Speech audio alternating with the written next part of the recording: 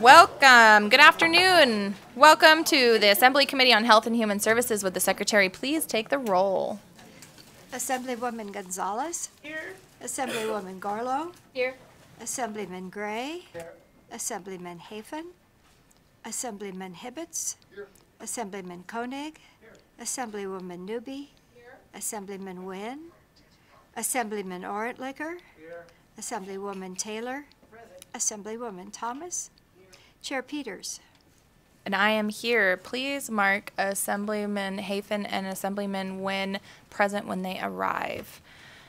Well, thank you everyone for being here. It's great to see you all in our physical locations, and thank you for those who are watching on the internet. We're going to start with a couple housekeeping items before we move on to some bill introductions and then our hearings today. First, I'd like to remind everyone to please silence your electronic devices so we're not interrupting folks while they're speaking. Members of the public may choose to testify in a variety of ways, all of which are listed on the agenda. You may also submit public comment in writing, either in addition to testifying or in lieu thereof. Written public comment may be submitted before, during, or up to 24 hours after the meeting's adjournment. If you wish to testify in person, please sign in at the table by the door and leave a business card so we have an accurate recordation of your name. If you do not testify, you may also want to sign in for our records in case we want to reach out to you on a particular bill. To ensure an orderly flow of discussion, all comments, questions, and responses please must go through me, and also please, committee members, remember that you must be recognized by me before you may speak. Additionally, I ask our presenters on the Zoom video call to leave your cameras off and microphones muted until it is your turn to present, or if I direct any questions to you. When testifying in person, please remember to turn on the microphones to speak and off to listen so we can avoid a reverb. With that, we'll move on to our agenda. We have 2 committee bills right now. I believe we're waiting on 2 more. Yeah, I think 2 more. So we'll introduce these. If another one comes in while we're in committee, we'll introduce those. If we're gonna recess after committee, and then we'll do bill introductions on the floor if we have to later. But we're gonna start with these 2 bill introductions. A reminder that voting to introduce a bill does not bind you to that vote at all. It just allows us to introduce the bill on the floor. We will start with BDR 57652, which revises provisions governing prescription drugs. Can I get a motion? Thank you, from Assemblywoman Gonzalez, and a second from Assemblywoman Taylor. Is there any discussion on the motion? Seeing none, all those in favor, please signify by saying aye. Aye. Any opposed, nay? The motion passes with those present. All right, our second BDR is BDR 39653, which revises provisions governing behavioral health. I would take a motion to introduce. Second. Thank you. I have a first from Assemblywoman Taylor, a second from Assemblywoman Gonzalez. Any discussion on the motion? Seeing none, all those in favor, please signify by saying aye. Aye. Any opposed, nay? Motion passes with those present. Thank you so much. Those are going to get prepared to be introduced this afternoon. Okay, we're going to move into bill hearings. Let's see. We have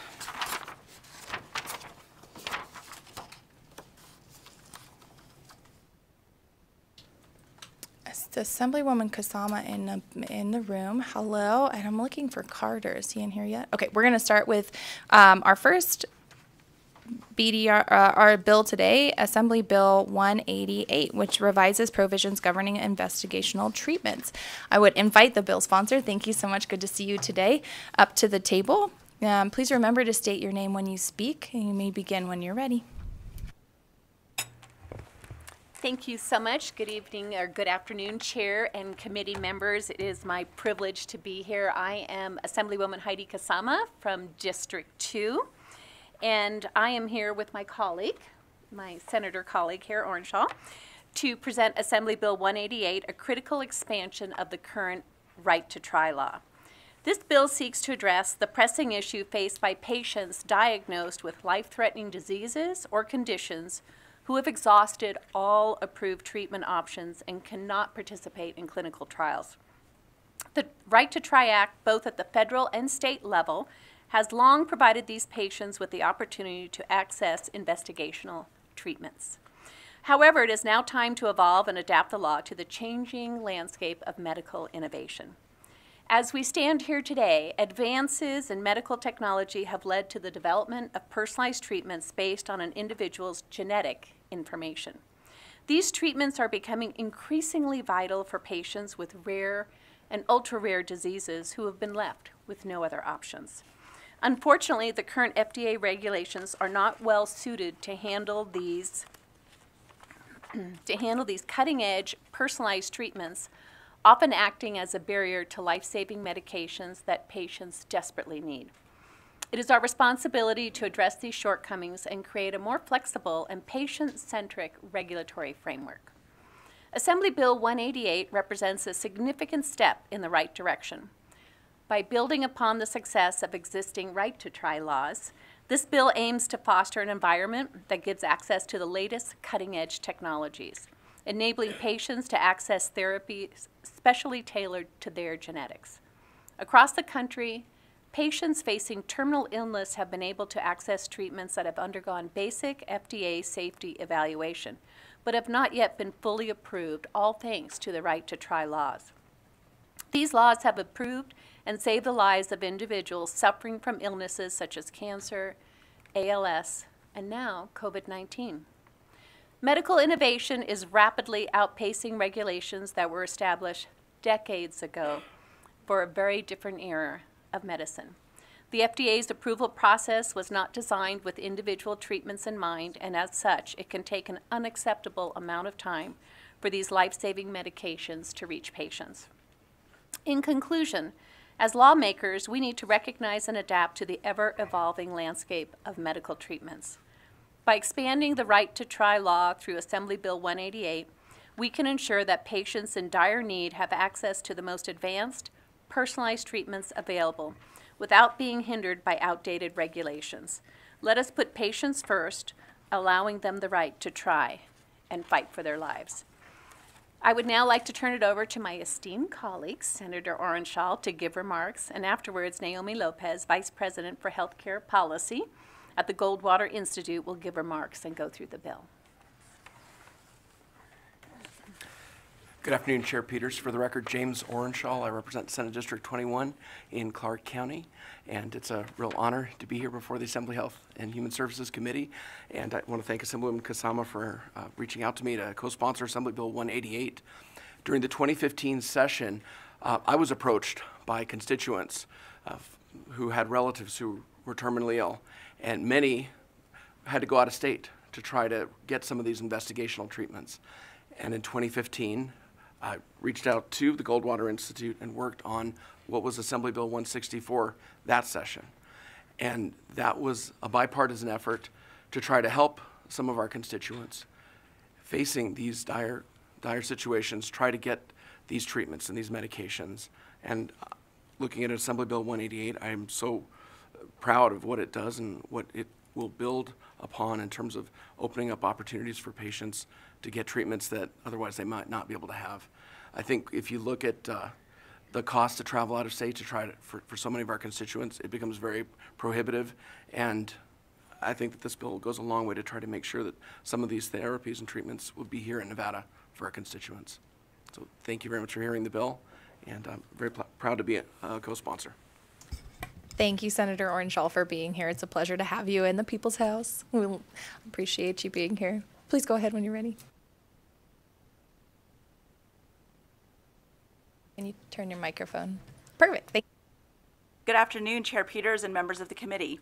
My name is Naomi Lopez, and I'm the Vice President of Healthcare Policy at the Goldwater Institute, which is based in Phoenix, Arizona.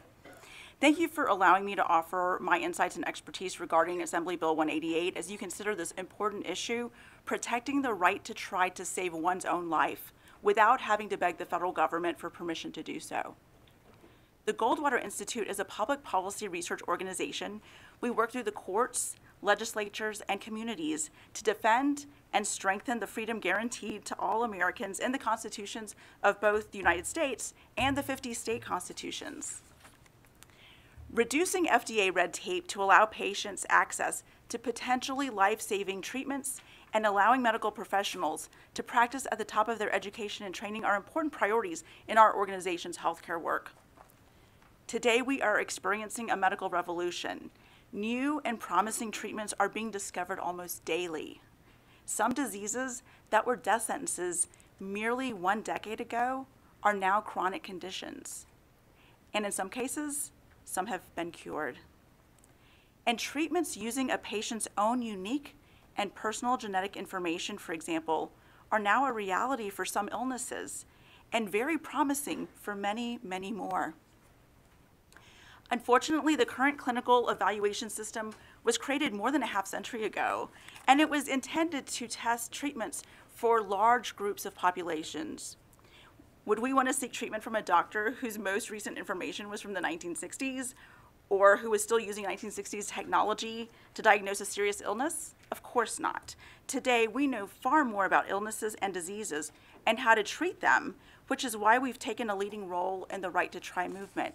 And over that time, we're discovering that diseases and illnesses can be very specific to individuals. For example, there isn't one breast cancer, there are hundreds. Just a few years ago, terminally ill patients were forced to endure the FDA's slow-moving approval process in order to access potentially life-saving treatments. Today, patients have new hope and more options under the original Right to Try law, which is now the law of the land. Thanks to the work of citizens and state lawmakers, including Nevada, Right to Try is now federal law and has opened new pathways for terminally ill patients to access treatments. Today, Right to Try is working. Dying patients nationwide have been able to pursue, with their doctor's recommendation and oversight, treatments that have passed basic safety evaluation, but have not yet received full FDA approval. It has improved and saved the lives of people with illnesses like cancer, ALS, and now COVID. Right to Try for individualized treatments applies this principle to the latest medical treatments. This proposed law does not change or alter the original law in any way. What it does do is it creates a new pathway for those patients whose rare or ultra-rare diseases are unlikely to have enough patients for a trial or enough commercial interest to pursue a trial today. And it would have helped patients like Kira Riley. The Riley family has 3 daughters. Olivia was just a toddler when she started regressing neurologically and physically. They had her tested and discovered that she had MLD, which is a very rare but devastating illness that affects the motor functions and neurological functions, usually of young children. Young children don't usually live past age 5 or 6. Since they knew this was a genetic disease, they immediately tested their baby, Kira. Kira was just a few months old, and they discovered she had it too.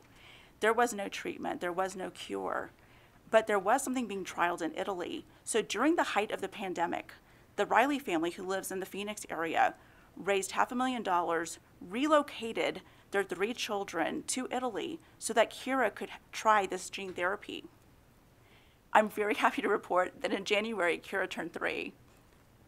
She is doing well, she's thriving, she's climbing, she's riding a bicycle.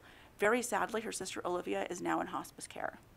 They had to go to Italy. It doesn't have to be that way. You as lawmakers have the authority and responsibility to ensure safe pathways for patients like Kira Riley and many others.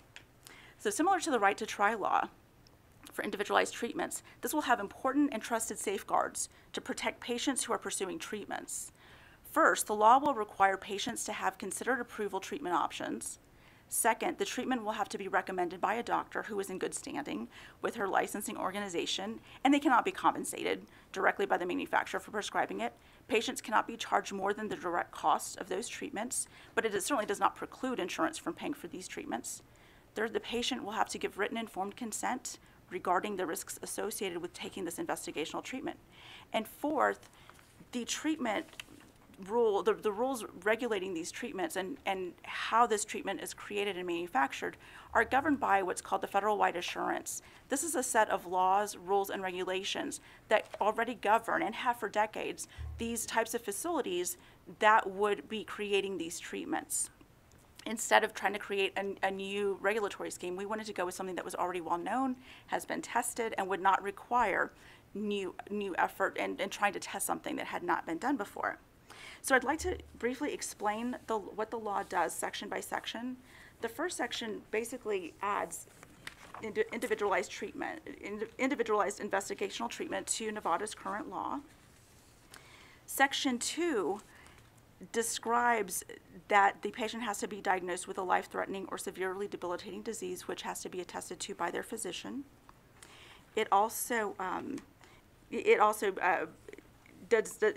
basically waives the liability so that a private cause of action against a manufacturer or an investigational treatment or investigational drug or product against any person involved in the care of the patient, as so long as they're following the law and so long as they are doing, they are acting in good faith, that cannot be taken. And this was the same kind of language that was used in the original right to try law as well.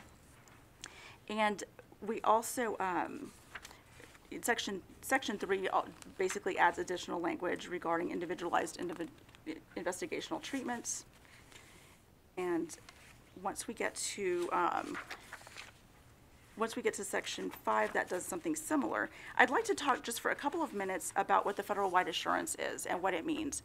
So a facility that is doing any work on human subjects has to, if they are taking any federal government money, has to abide by this set of rules and regulations.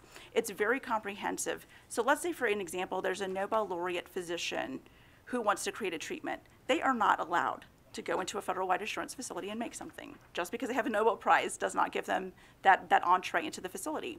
What they have to do is they have to go through that facility's institutional review board and get approval from the review board to engage in activities within that facility.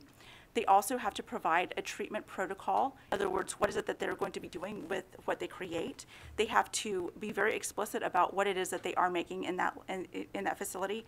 And the institutional review board also certifies that all of the patient consent requirements have been met. In this law, we also make sure that as you know, the state has authority over the practice of medicine. We do not want to do anything that would undermine the state's authority to go after any bad actors. But what we do say in the law is that if there is a physician that's acting so that it is abided by the law, that they cannot be solely disciplined for that. Of course, you can discipline them if they're not acting according to the law or if they're doing something else. But we want to just be very, very clear that with this, nothing in this law changes or undermines the authority that the state already has as it relates to the practice of medicine, which we think is incredibly important because you do have that is within your authority.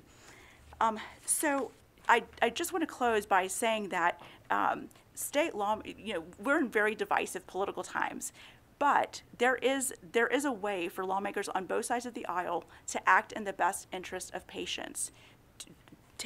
Doing what's right for patients has nothing to do with political party. It has nothing to do with how you vote. This is about making sure that your citizens have more opportunities to seek out the treatments that their physicians believe might be able to help them.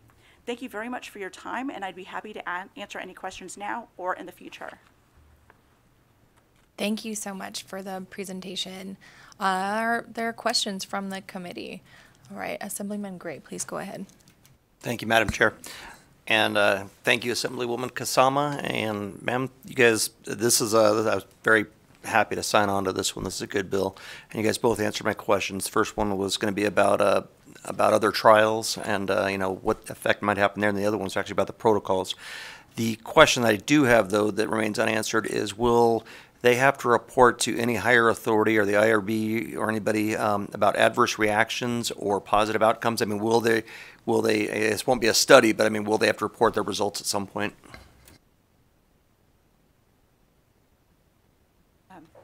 Chairwoman, Representative Gray, You can Naomi go. Lopez for the Goldwater Institute, for the record. So in answer to your question, will the results have to be reported?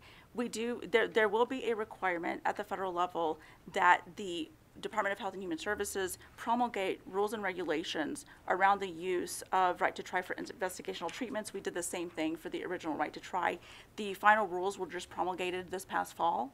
And then as a matter of course, any adverse events must be reported to the FDA. This current proposal does not change federal law, and nor could it. And so that is still a requirement.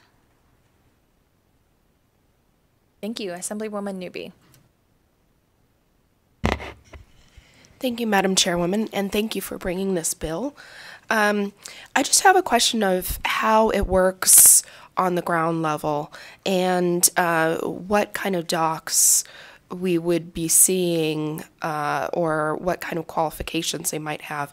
And I bring this up because it's been something that I've been working on in my professional life, but also up here in terms of clinical trials and trying to get that biomed sector built up here in Nevada. So I guess my question is, do we have to have docs in the state in order to not have to travel to Italy who are actually part of a clinical trial and certified to do that for whatever medical treatment it is that our citizen is seeking?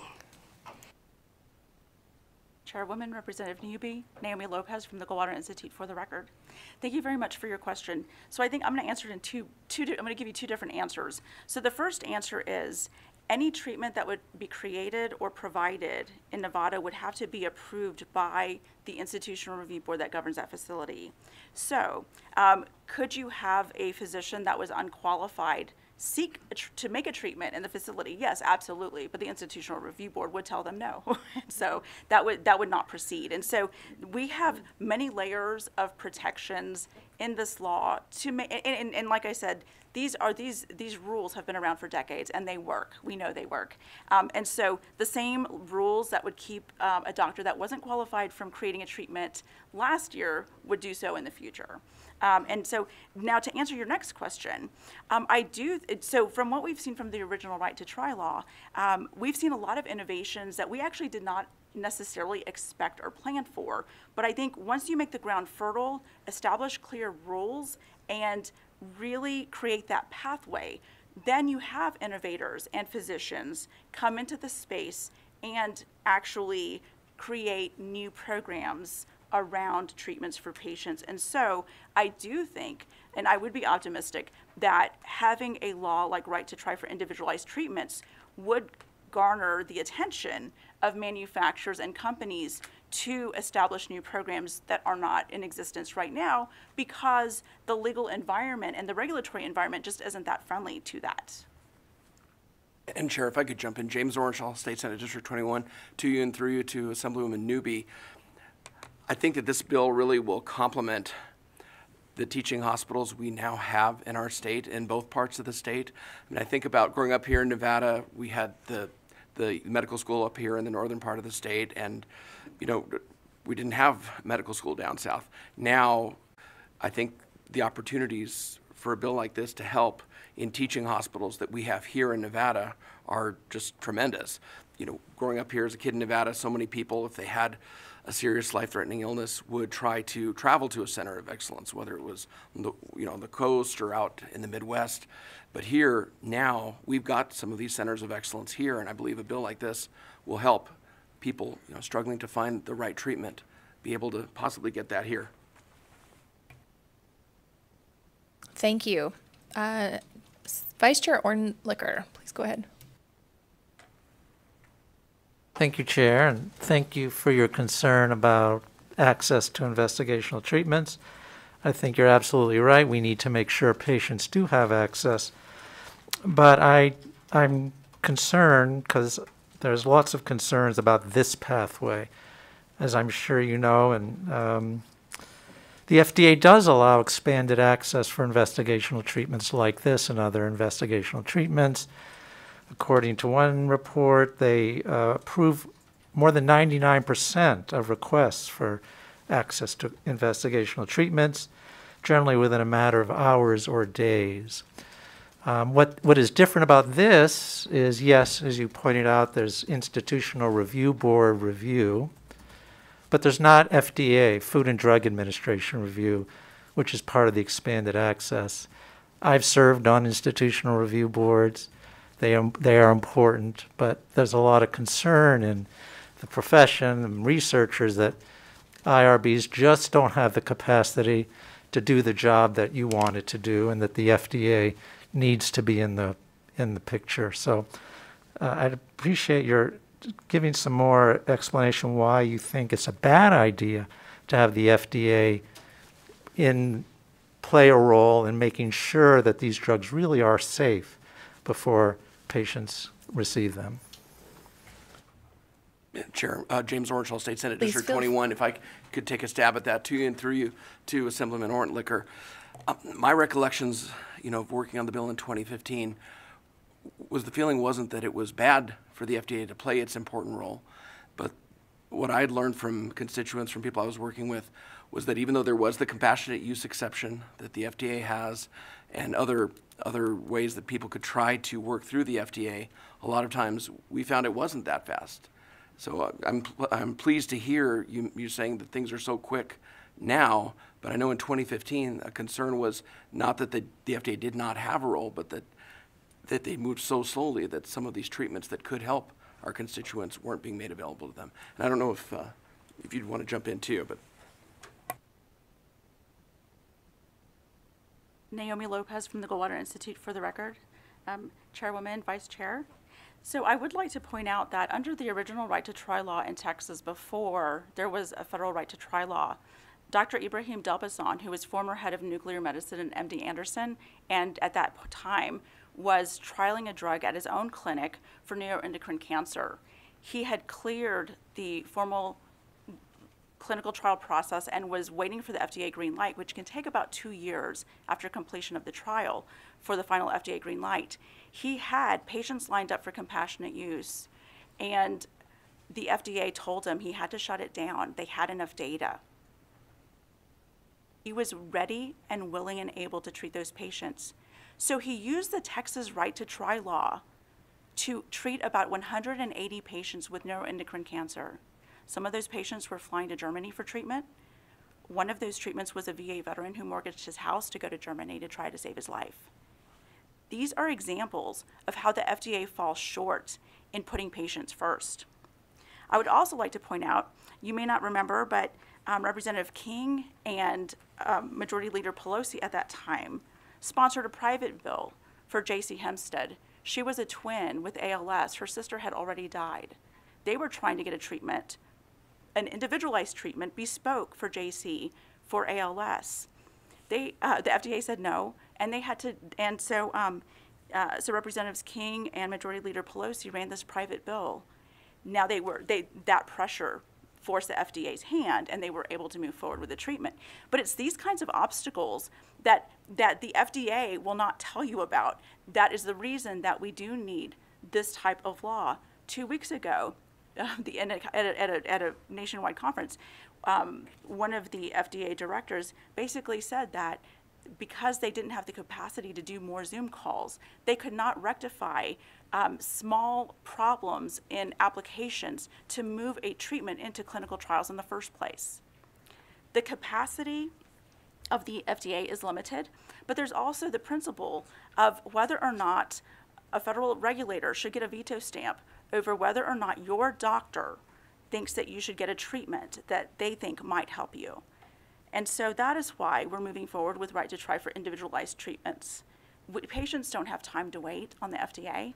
And as state lawmakers, you have the authority to move forward and create this pathway so that your citizens don't run out of options, so that they don't have to travel the globe, and so that they're not put in unnecessary danger of seeking treatment from people who aren't working in their best interest. You follow up? Thank you. Assemblywoman Taylor. Thank you, Madam Chair. And thank you to our colleagues from the Assembly and the Senate, and thank you so much for being here and for your work.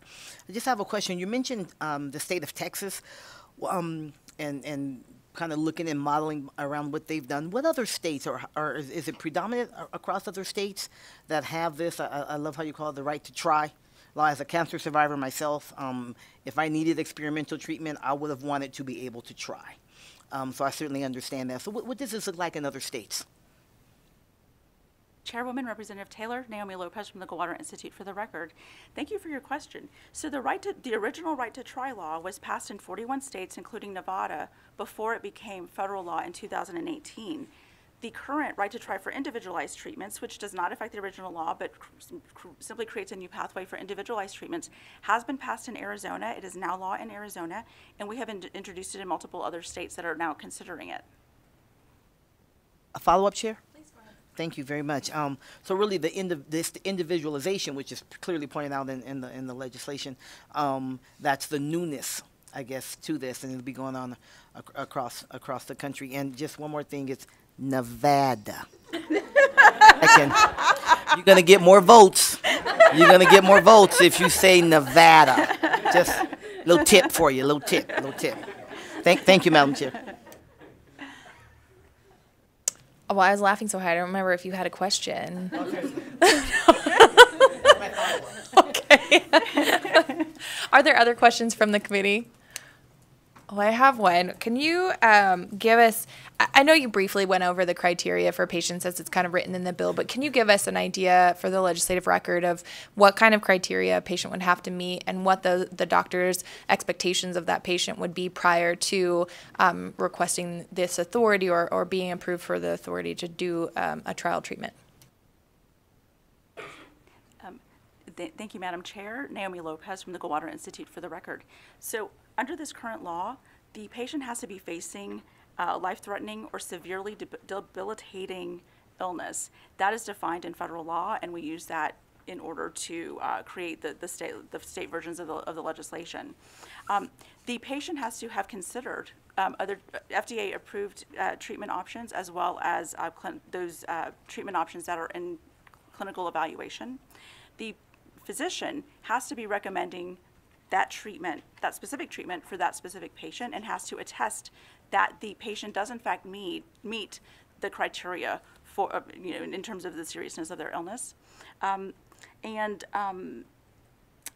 the patient has to also provide informed consent. There are several layers of protection of informed consent, which is at the state level, but also through the federal wide assurance. So there are multiple layers, and so they have to also be informed of the risks to both the negative and positive outcomes as possibilities from the treatment.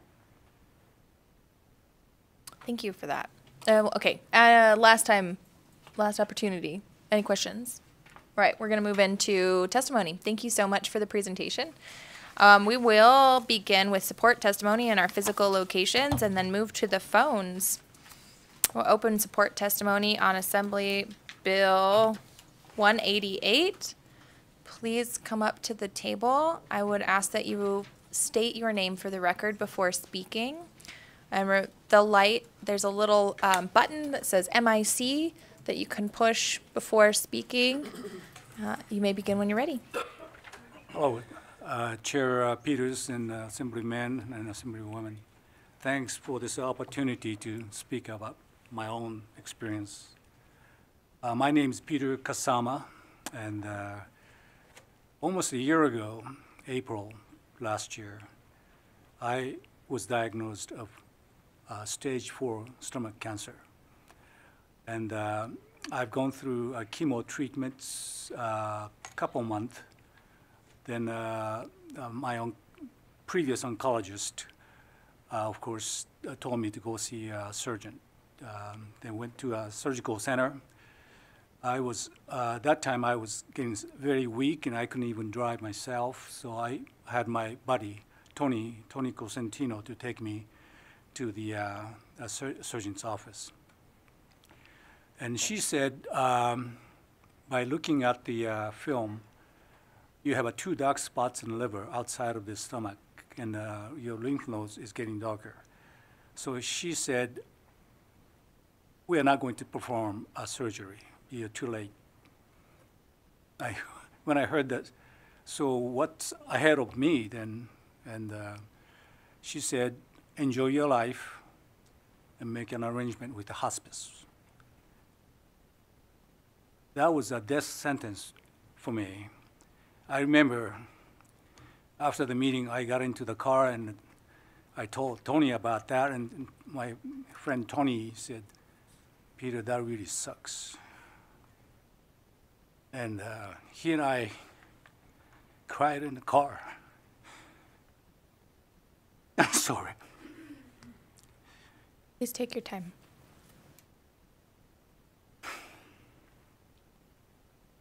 In that time, we decided to seek some others possibilities, and that's when we reached out to the Comprehensive Cancer Center.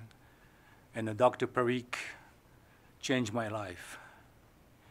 And the first thing he said was, Peter, we are going to incorporate immunotherapy along with the chemotherapies.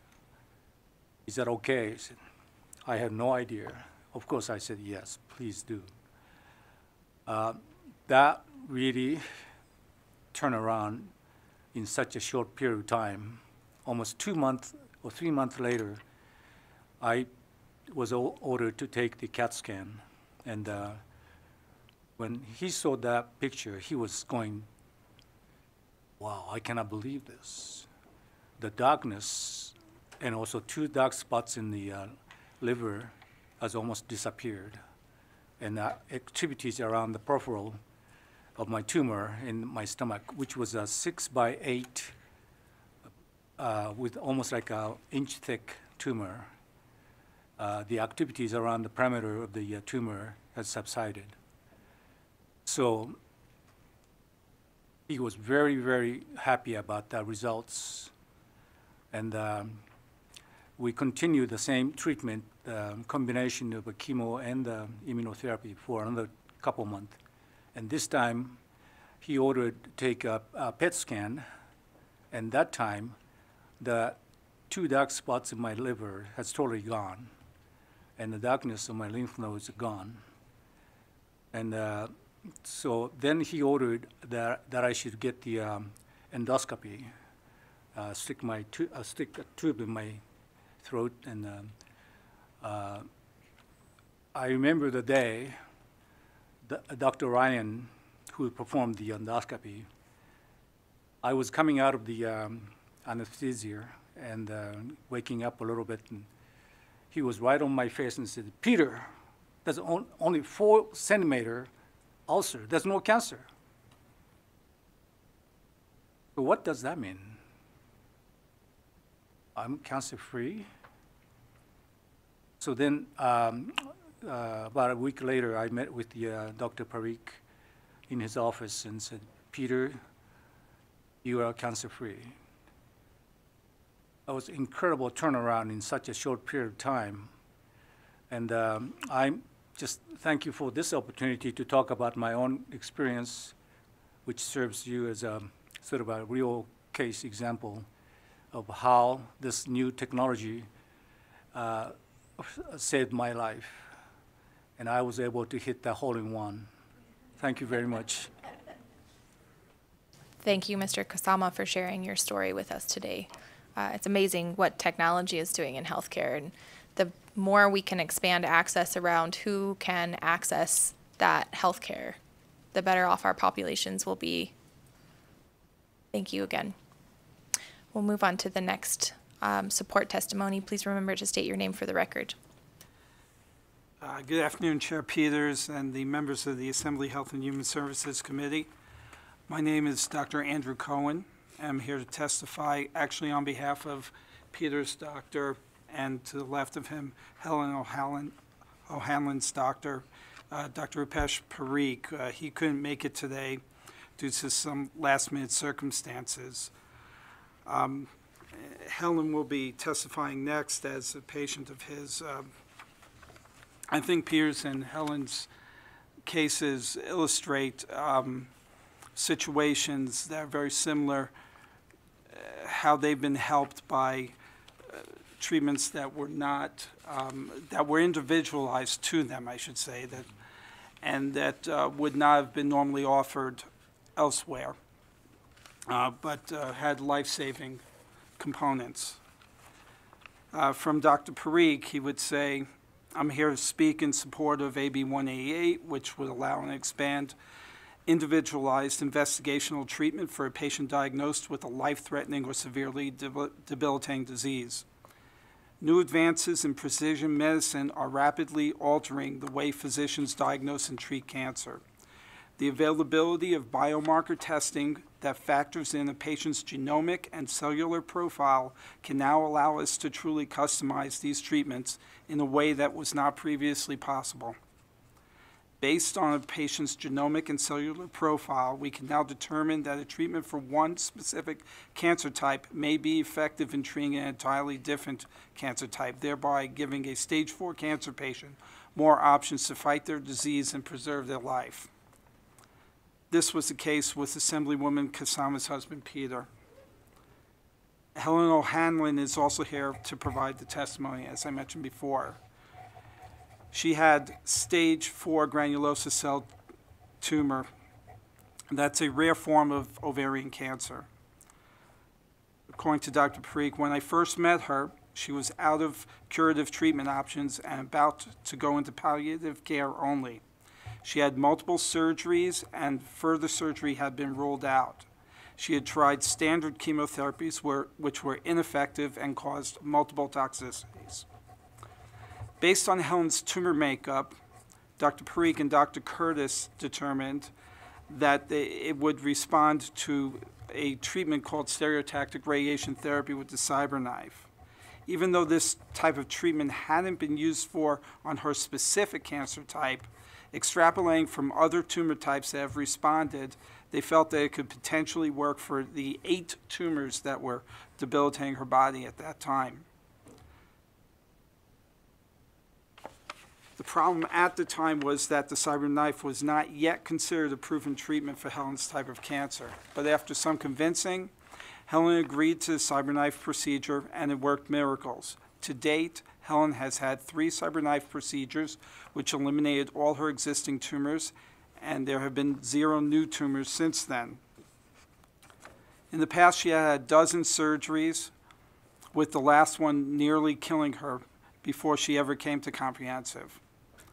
They knew that CyberKnife could be effective, as it had been for similar conditions. In addition to CyberKnife, they also used a drug called letrozole, which was off-label and not considered standard in the treatment of the granulosa cell tumor. Together with all their input, they went outside of the normal protocols, and it apparently has paid off, as she is free of disease at this time. So Helen's a great example of why it's important for a patient to have the right to try when faced with stage 4 cancer diagnosis. In Nevada, we need to think outside the box and continue to advocate for measures and laws that allow us to do so. We all have a voice and can generate many more success stories just like Helen's and Peter's. Thank you. Thank you for your testimony and for being here in lieu of Dr. Parikh. I believe you said thank you. Please remember to state your name for the record. Hi, my name's Helen O'Hanlon. Good afternoon, Chair Peters and the members of the Assembly Health and Human Services Committee. My name is Helen O'Hanlon, and I'm a stage 4 cancer patient. I refuse to accept there's nothing else we can do to save you as the answer, and thankfully, I'm alive and thriving today. I moved back to Las Vegas in 2017 after I had endured 7 recurrences of stage 4 granulosa cell tumor, a rare form of ovarian cancer. I had 12 surgeries to remove them and 3 different chemos. I ran out of options in Chicago, so I moved back home to Las Vegas to be around family and friends and to complete my life and my time here and die in peace. I relocated to Las Vegas, or I came back to Las Vegas. I needed to reestablish care and was connected with Comprehensive Cancer Center of Nevada. During a visit with Dr. Parikh, he urged me to discuss CyberKnife, a high-energy X-ray machine that delivers targeted radiation beams that destroy tumor cells, with his colleague and radiation oncologist, Dr. Dan Curtis. Initially, I didn't believe it would work. I wanted to appease the doctor and go along with the consult, but I had been told there are no other treatment options.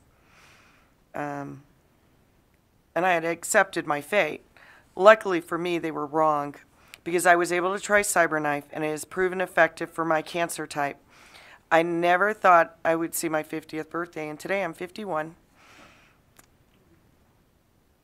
I still have cancer. I'll always be a cancer patient. I have to take maintenance and therapies and monitor my situation closely.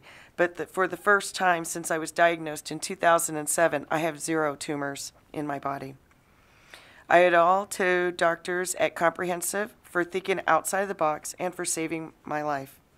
I am an example of why it is so important that we support a bill like AB 188.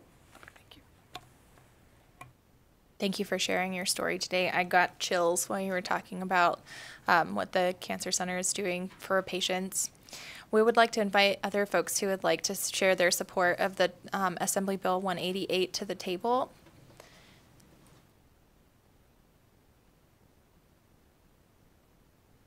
And as you share your support, when you are finished, if you would step back so other people can fill in the seats, we can get through the folks who are here to support testimony in a timely way, while also hearing all of your stories.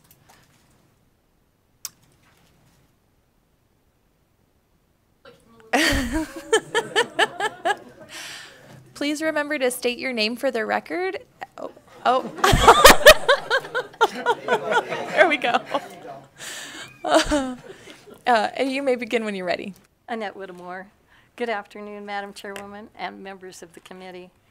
I am the co-founder and CEO of the Whittemore Peterson Institute, and a medical research institute located on the campus of the University of Nevada, Reno, which is dedicated to those impacted by myalgic encephalomyelitis, chronic fatigue syndrome, better known as ME/CFS, and similar post-infectious diseases.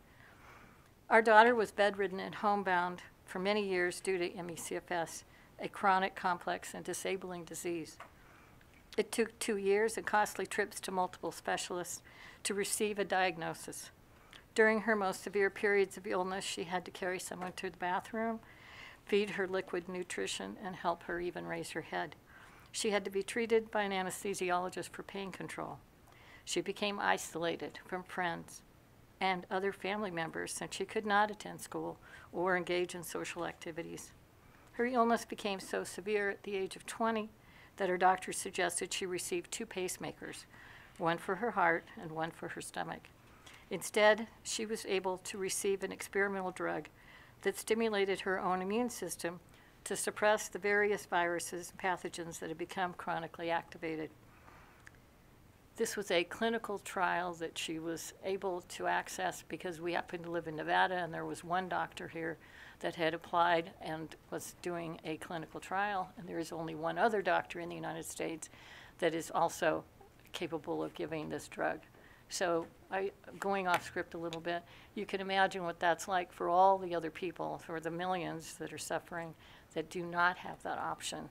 Under this bill, it would give other people the option to access this treatment without entering into a clinical trial and having to move to one state or another. Many others, although the drug was not a cure, it kept her hopeful and alive. Many others who are refused access to medications take their own lives rather than live in darkened rooms to avoid the pain caused by light, starving for lack of food, isolated and in constant pain.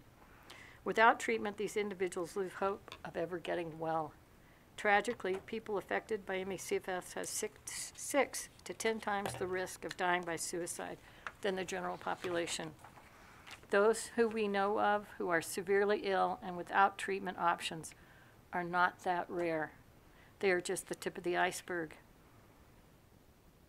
A higher risk for suicide was found when there is greater functional impairment, are homebound or bedbound, physical isolation, are unable to work, and hopelessness from lack of treatments.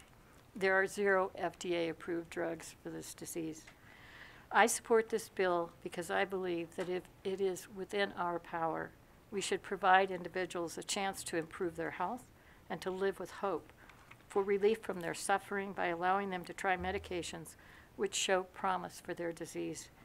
Thank you, Madam Chairwoman, for your time and attention to this important matter, and thank you for the opportunity to appear before this committee. Thank you for your testimony. Thank you. Please remember to state your name for the record. You may begin. Hi, I'm Dr. Beth McDougall, and thank you, Madam Chairwoman and the entire committee. It's an honor to be here. So I've been practicing medicine for 25 years, and I began dealing with the most complex medical disorders. So in my career, I've seen so many people with chronic fatigue syndrome, and it's very disheartening to work with them because for some, their life is so small and it's limited to bed, and they need help getting to the bathroom and with all activities of daily living, and they really can't engage in life at all. And so what we've spoken about primarily today are life-threatening illnesses, and this is a life-debilitating illness that actually takes someone's life from them. So many times over the years, I've had to send people outside of the United States because, especially now in this era of precision medicine with immunofingerprint testing that we can do, as well as genomic testing, we can identify precisely an immunomodulatory agent or, perhaps in combination with antivirals that could help them in their situation. And oftentimes, those medications are not approved in the United States. So sometimes people have familial support and the resources and wherewithal to be able to fly somewhere else to get their treatments, and very oftentimes they don't, because very many of my chronic fatigue patients can't work and have been disabled for so long, they've long ago depleted all their financial resources. So to be able to offer them therapies locally is really something I'm passionate about. So thank you. Thank you for your testimony. Please remember to state your name. My name is Joshua Smith. Thank you, Madam Chair, and the entire committee for hearing the important details of this bill. We are living in a time of unprecedented medical innovations. One of the most exciting areas of development is personalized medicine. Thanks to new technologies, it is now possible to take an individual's genetic sequence and information and create a treatment that is tailored specifically for them. New technologies are bringing down the cost every year. For example, a patient's gene sequence 20 years ago was $50,000. 10 years ago, $10,000. Today, the cost is $600. This is fantastic news for patients, especially those with rare and ultra-rare diseases who have exhausted all other treatment options. However, today the FDA's clinical trial system is designed for treatments on large populations and does not have an approval criteria in place to handle the treatment that is made for an individual patient. I emphasize that the FDA does in fact approve most right to try for new drugs that are in clinical trials. But it is not possible for the FDA to put a drug that is made for an individual into their clinical trial scheme. For example, a therapeutic cancer vaccine can be designed based on unique genetic mutations of that individual's tumor cell. But this treatment only works for that patient and no one else. The FDA's clinical trial system cannot handle this singular type of treatment. We must provide additional pathways that work in tandem with federal law and protections for patients to allow these personalized treatments to be accessible to those who need them. We must allow a more streamlined, patient-centered process that ensures safety, efficacy, while providing patients with access to life-saving medication. In conclusion, the Right to Try movement is about ensuring that patients have access to the treatment at the right time. This includes personalized medicine. Nevada can be among the first in the nation to modernize our healthcare system to keep pace with the latest advancements in medicine so that patients can benefit from these life-saving treatments. Thank you. Mr. Smith, are you representing an organization today or yourself? I am representing an organization. Do you want to put that one on the record? The company I work for is Immunocore. Okay, thank you so much. All right, I would like to invite other folks to share their support today. We have been in this meeting for an hour, and I think that there are quite a few folks in Las Vegas who'd like to share support as well. So if you have the opportunity to give succinct remarks, I would encourage it. But I also don't want to dismiss folks' stories, so please don't take it the wrong way. But we do want to, we do have 2 other bills to get to as well. So please remember to state your name for the record. Go ahead. Thank you, Chairwoman Peters and members of the committee. My name is Wiz Rouzard. That's W-I-Z-R-O-U-Z-A-R-D. I'm the Deputy State Director with Americans for Prosperity. And in the spirit of time, I will keep my statement short, but I will say I want to applaud Senator Orenshaw for, in 2015, opening up this opportunity for all Nevadans. And a round of applause to Assemblywoman Heidi Kasama for taking that torch and extending more freedoms to Nevadans. With this bill, we truly believe in making not only Nevada an economic state for more prosperity for all Nevadans, but we're talking about helping individuals reach their greatest potential. And although we're a grassroots organization that fight for freedom and liberty, we're happy to join and support this bill to help people fight for their lives as well. And this is what this bill is about: personalized medicine. We shouldn't relegate individuals to have to wait for institutional boards to review and pass something when literally minutes, days, yet alone hours are very crucial. When we're talking about personalized medicine, AB 188 does that. And I'm super proud, along with not only activists in the state, but the 40-plus activists that's in Las Vegas going to testify and support, no matter how young or old they are, really recognize that as the state, we should be providing all the tools necessary to every single Nevadan who wants to wake up and give another fight before their end days. So I urge you to support AB 188, and we greatly appreciate it. Thank you. Thank you so much for your testimony. Are there other folks in Carson City who'd like to testify in support? Seeing none, we'll move to Las Vegas. Welcome. Please remember to state your name for the record. You may begin when you're ready. Hello, my name is Eddie Diaz, Strategic Director with the Libre Initiative. We're a grassroots freedom-based solutions organization. Dear members of the committee, on behalf of our Libre Nevada community, some of them joining me here today, we would like to ask for your support for AB 188. We constantly hear from Latinos and other Nevadans who have a critical and life-threatening condition, such as cancer, how they try to look for different medical alternatives from outside the country. Unfortunately, not everyone has the time nor money to access this. We should not have to rely on other countries to get certain medical treatments. Instead, we should empower our state's doctors to be able to practice to their full potential. We thank Assemblywoman Kasama for introducing AB 188, which will allow terminally ill patients to work directly with their doctors to seek treatments without having to first get government permission. This would allow the doctors to work to their full potential and bring hope to patients and families. AB 188 can make all the difference for terminally ill patients that are running out of options. Alternative treatments could potentially save patients' lives by giving them the right to try. The terminally ill do not have time for political games. We encourage you all to work to remove red tape and political ploys and focus on working for patients' right to fight for their lives. These patients and their families are counting on our legislators to get to work and extend to them the hope they so desperately need and deserve. That is why we urge you to support AB 188. Thank you. Thank you so much. I just received the copies of the sign-in sheets from Las Vegas. We have 5 sheets of folks who are here to testify today, particularly on this bill. And because of time, I would just ask if you can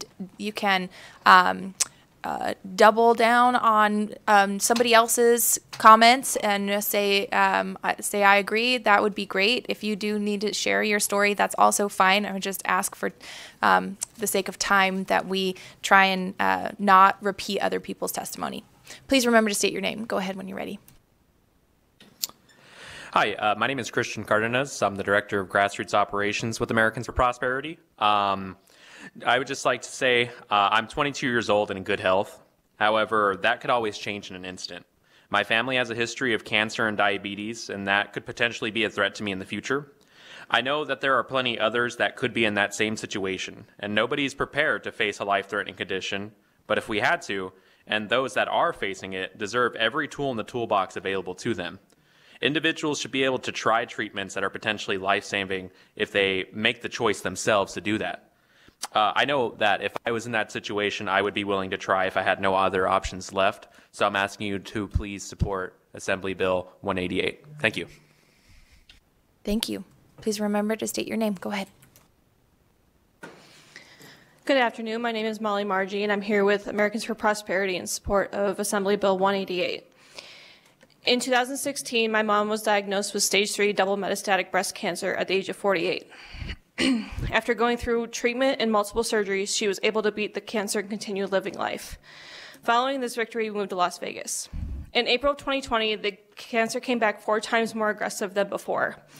After a few different medications and chemo and radiation, nothing was helping.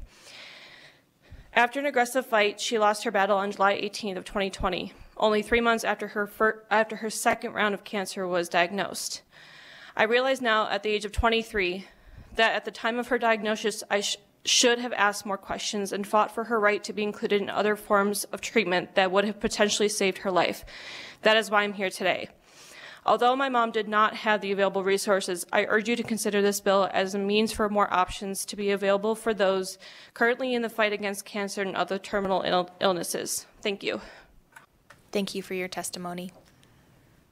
Please go ahead. Good afternoon, and thank you, Chairwoman and Committee. My name is PJ Belanger, and I'm in tears over her story. I just put my hair back so that you can all see that I'm dealing with goiters on my thyroid.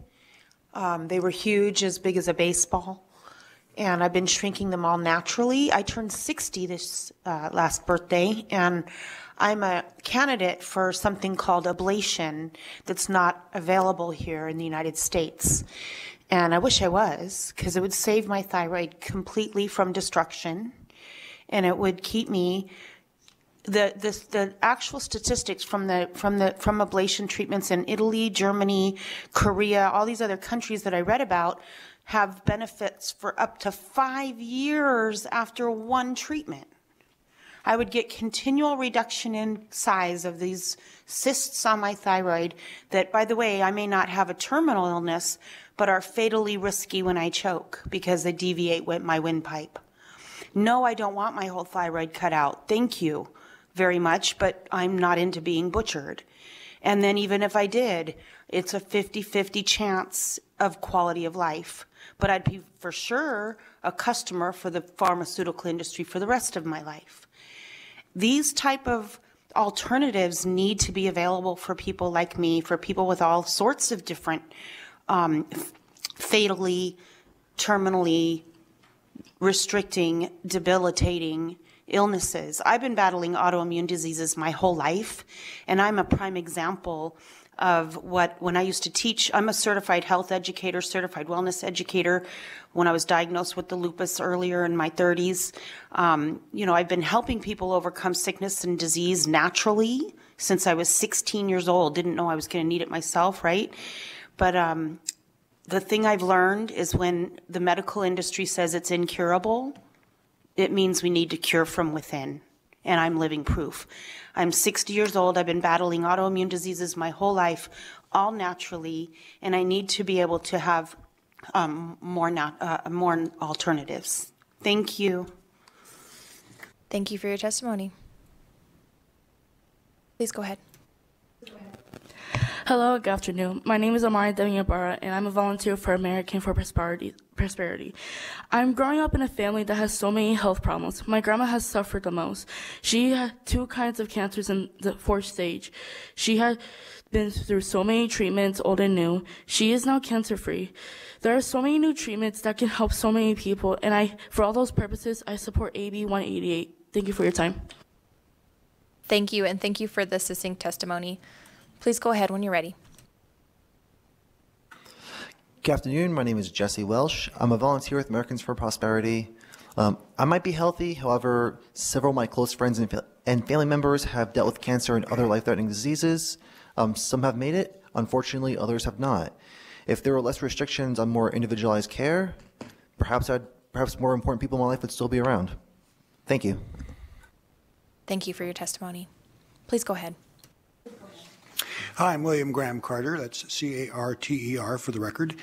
I'm here partially with Americans for Prosperity, and I have an organization of my own called American Truth Alliance. I'm here to support 188. I was blessed to be in Carson City last week and see Heidi speak. I'm still in tears from her gratitude, and I got to see her husband speak today. I was in tears for that.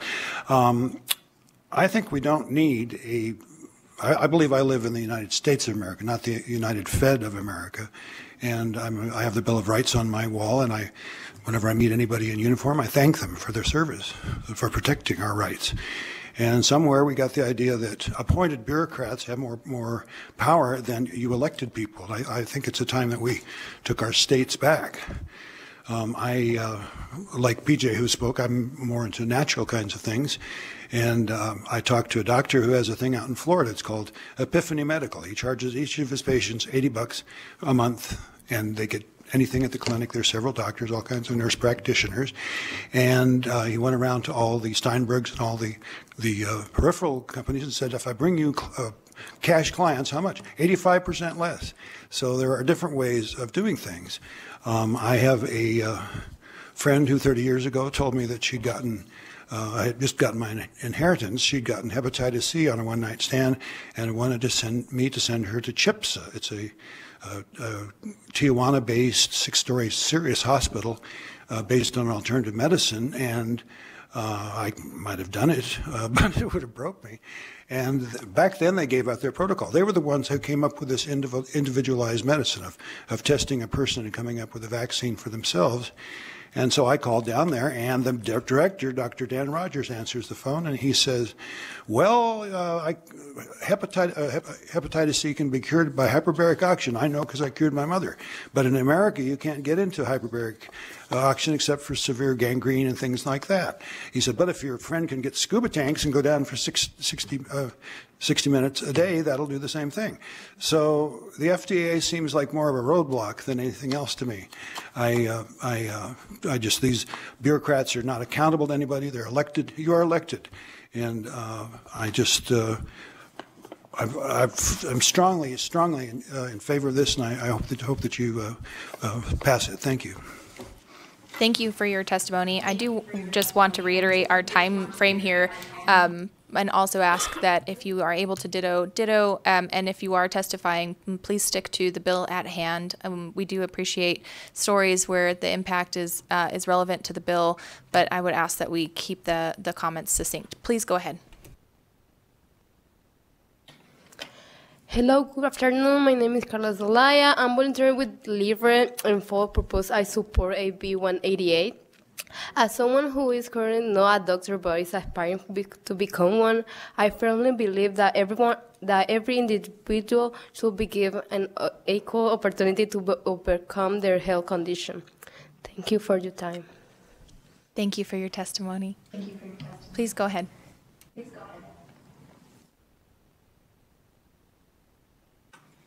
Hello, good afternoon. My name is Rigoberto Soriano. I'm here volunteering for Libre Initiative, and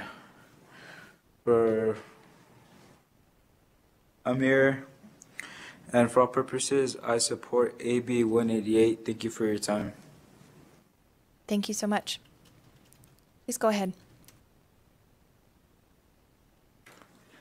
Hello, good afternoon. My name is Jose Cortez, and I am a volunteer with Libre for all purpose. I support the AB 188 because my family had a disease problem from certain kinds of cancer, and last year my grandmother was able to face all those struggles. She won the cancer, but I'm afraid that it may strike again. So, yeah, thank you very much. Thank you for your testimony. Are there others who would like to provide support testimony on Assembly Bill 188? Seeing none, I would ask BPS to check the phone lines for support testimony on Assembly Bill 188.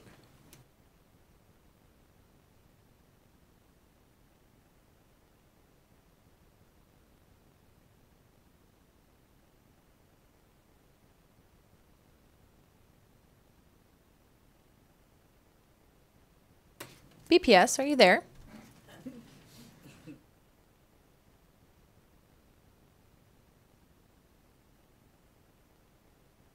We're having some technical difficulties. All right. We're going to put BPS on the back burner for a moment, and we'll go into opposition testimony in our physical locations while they figure out what's going on. I would open opposition testimony in Carson City. Is there anyone who would like to provide opposition testimony? Seeing none. In Las Vegas, is there anyone who would like to provide opposition testimony on Assembly Bill 188? Seeing none. BPS? Okay, still not connecting with BPS. We'll go into neutral testimony in our physical locations. Is there anyone in Carson City who would like to provide neutral testimony on Assembly Bill 188? Seeing none. Las Vegas, is there anyone who'd like to provide neutral testimony on Assembly Bill 188? Seeing none. BPS. I hope we're streaming. This would be really tragic if we haven't been streaming this whole time. Well, we are going to chalk that up to technical difficulties. I apologize for any who had been waiting on the phone lines or waiting for the phone lines. Please remember that you are welcome to send in any written testimony up to 24 hours after the adjournment of this meeting. I would ask the bill sponsor for closing remarks. Thank you, Chair, and thank you to all the committee members. Thank you. I didn't know we had so many supporters here, but I think it speaks to the passion that everybody has about this bill. Thank you for giving the time to hear this. I'm grateful for the people that did some of the clinical trials to help bring some of these drugs forward that Peter, my husband, and Helen could avail themselves of. But if it had been a few years ago that I believe Peter and Helen had some of these things diagnosed, these treatments would not have been available to them. And we want these treatments to be available for somebody that is diagnosed last week, this week, and next week. We need our regulations to keep up with the fast pace that our medical treatments are moving at now. And so the other thing I want to point out is the great doctors from the comprehensive cancer centers and from the state of Nevada. And these great people did not fly out of state. They didn't go anywhere else because we have good doctors and we have good treatments in the state of Nevada. And it's my goal that we make sure we are no longer a medical desert, but we are a medical oasis here in the state of Nevada. I thank you for your time. I thank you for your consideration of this bill, and I urge your support. Thank you. Thank you so much. We'll go ahead and close the hearing on Assembly Bill 188, and we're going to take a brief recess while we figure out what's going on with BPS and people make their way out of the room. We will get back at it, and hopefully quickly.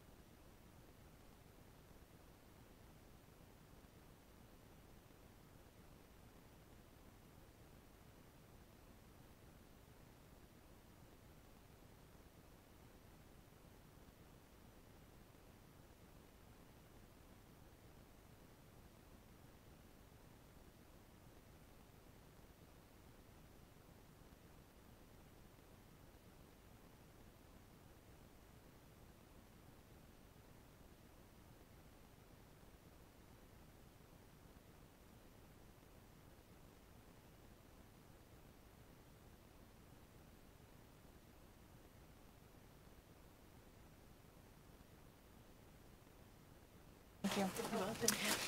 All right, welcome back. We are going to continue today.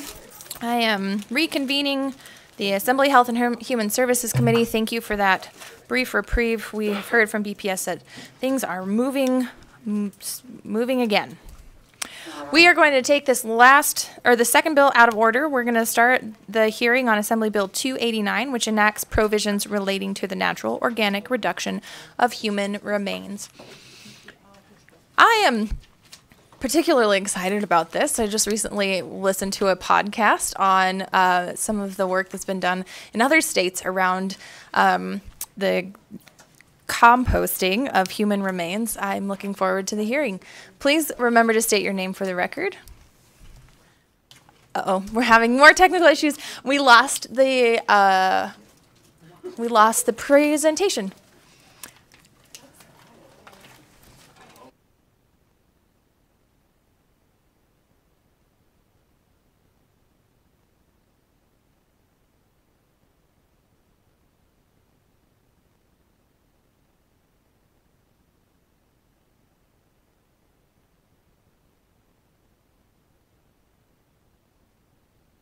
Please go ahead.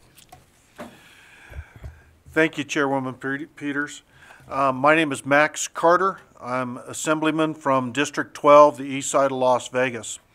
And I'm here today to present Assembly Bill 289. It's about natural organic reduction, aka human composting. And what this bill is doing is enabling another method for the disposal of human remains, or the final disposition. So, as we know, we got cremation, which uses fossil fuels and creates greenhouse gases. Traditional burial puts all sorts of chemicals and items that are slow to decompose. This process, as you're going to hear here shortly, because I'm not going to talk very long, I'm just going to tell you that the main reason I'm bringing this, I'm very involved and very open about my work in the trauma and grief world. And this is a process that could possibly bring a little bit of light in somebody's darkest hours. And so we never know what it is that's going to provide solace, a little bit of comfort. And I believe this could be one of those things that possibly could. And with that, I'm going to turn this over to Tom Harries to walk us through the bill and answer any questions. And also Chelsea Capurro next to me. Thank you. Please go ahead. Good afternoon, Madam Chair, members of the committee. For the record, Chelsea Capurro. I will, too, speak very briefly and pass this over to Tom, but I do just want to preface this by saying we have coached him. If he says Nevada wrong, go a little bit easy on him, but he's working on it. He's working on it. Brilliant. Tom Harries, CEO and co-founder of Funeral Group. Thank you for the opportunity, Chair Peters, and members of the Assembly Committee on Health and Human Services. And yes, I'm afflicted by a British accent, so if I mispronounce Nevada, please forgive me. Brilliant, thank you. Great. We've prepared a quick presentation. There's a lot of stuff on the internet about body composting, human composting, or the legal phrase for this, which is natural organic reduction. So I wanted to provide a brief overview of what the process entails and why people resonate with this as a process. Assembly Member Carter has given a quick sort of context to why this is relevant. And just to add to that, burial and cremation are the two primary methods of disposition in the US. Burial puts all sorts of harmful pollutants into the ground: non-degradable wood, metal, concrete, and toxic chemical, which is embalming fluid. Cremation, hilariously, has been considered the more environmentally friendly option. Anything that uses fossil fuels, burns fossil fuels, and produces CO2 is not environmentally friendly, in my opinion at least, and produces CO2 equivalent to a 600-mile car journey. And actually, Nevada is about 81.6% cremation, so it's one of the highest, if not the highest, cremation rate in the country. So what is natural organic reduction? So natural organic reduction is an environmentally friendly alternative to burial and cremation, conceptually quite similar to cremation, but instead of being cremated and turned into ash, you're being gently transformed into nutrient-rich soil over a 30 to 45-day process. At the end of the process, families are choosing how much soil they'd like returned. They can keep it, scatter it, or plant it in ways that are meaningful for them. That might be a plant, that might be a memorial garden, that might be planting trees, or it might be scattering in national parks or any other places of meaning. Any remaining soil, there's about a half cubic yard to 1 cubic yard produced by this process, is sent to conservation land for restoration projects. So things like reforestation and wildfire restoration. And the soil is serving as a means to return the goodness in our bodies to the natural world, instead of sort of being blasted up into the atmosphere via cremation. The science and technology behind this process is we are quite simply optimizing and accelerating nature. The process takes place in a vessel. This is a vessel from Earth, you can see here. Vessels are controlling temperature, moisture, and oxygen levels. The science, as we say, behind this is composting. So what we're doing is creating perfect conditions for microbes to break the body down at a molecular level.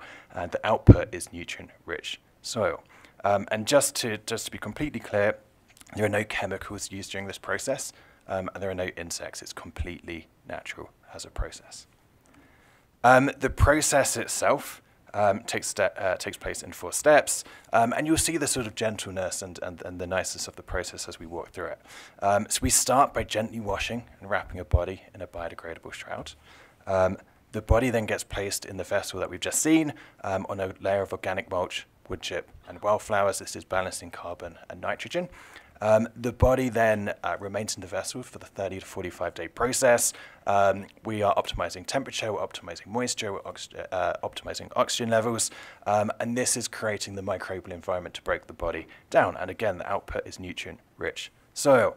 At the end of the process, families choose how much soil they'd like returned, and the remainder is getting sent to conservation land. So a very simple, nice, gentle, natural process. So why do people want this? This is gaining a lot of momentum very quickly throughout the country.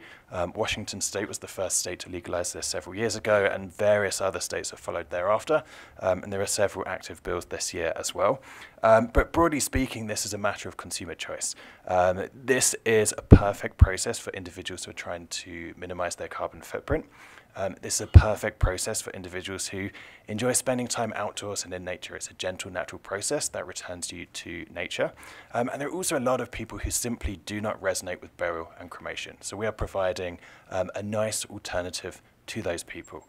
Some of the key benefits are the gentleness of the process, the naturalness of the process. It is net carbon neutral versus the 535 pounds produced in cremation. And at its heart, we are restoring and protecting land for future generations. I think the final bullet here got left off, but talking about final resting places of natural beauty. And I think an example of this in Nevada would be Tahoe, for example. I'm sorry, I'm trying not to laugh, but Chelsea next to me is laughing.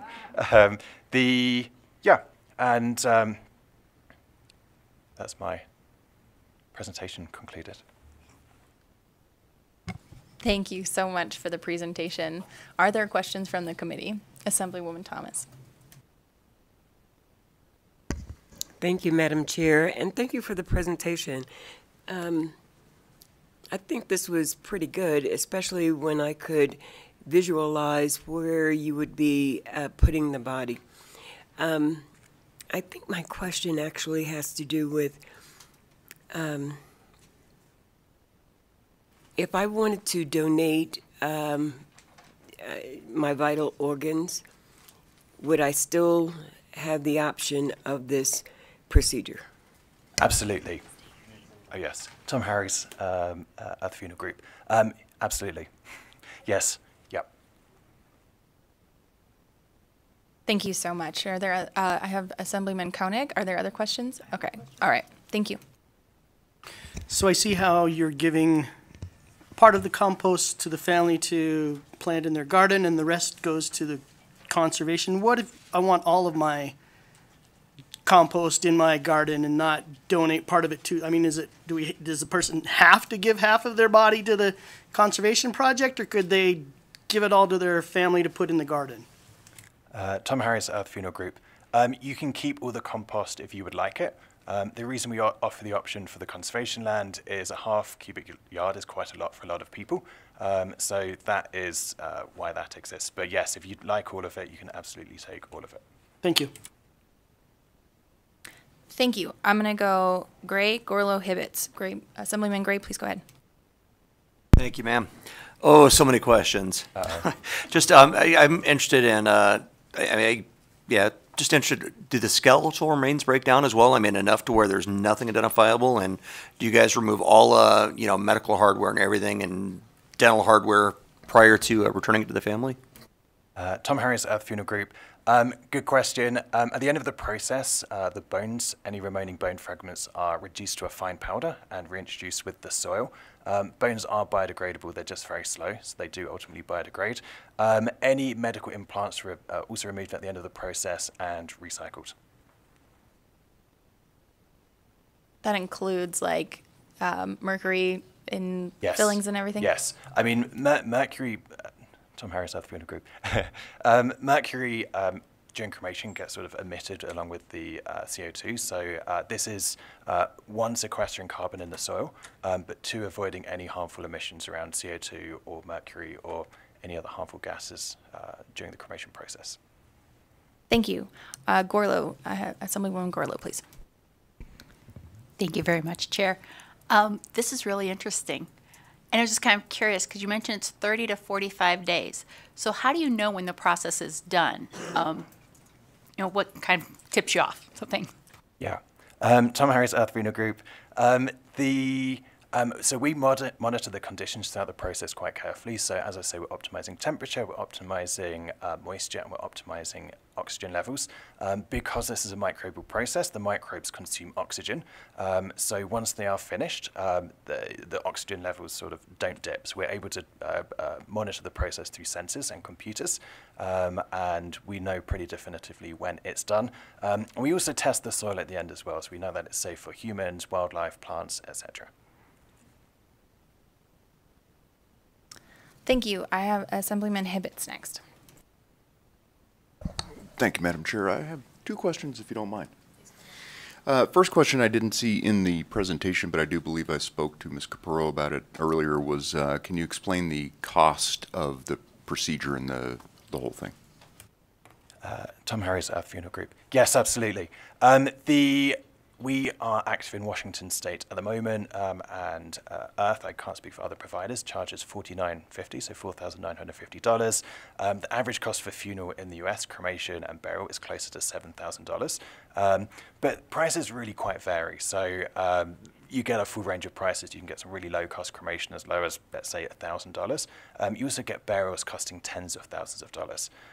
So price does vary. I think price with this comes down over time. This is a new technology, and as this becomes more mainstream, prices will come down over time as well.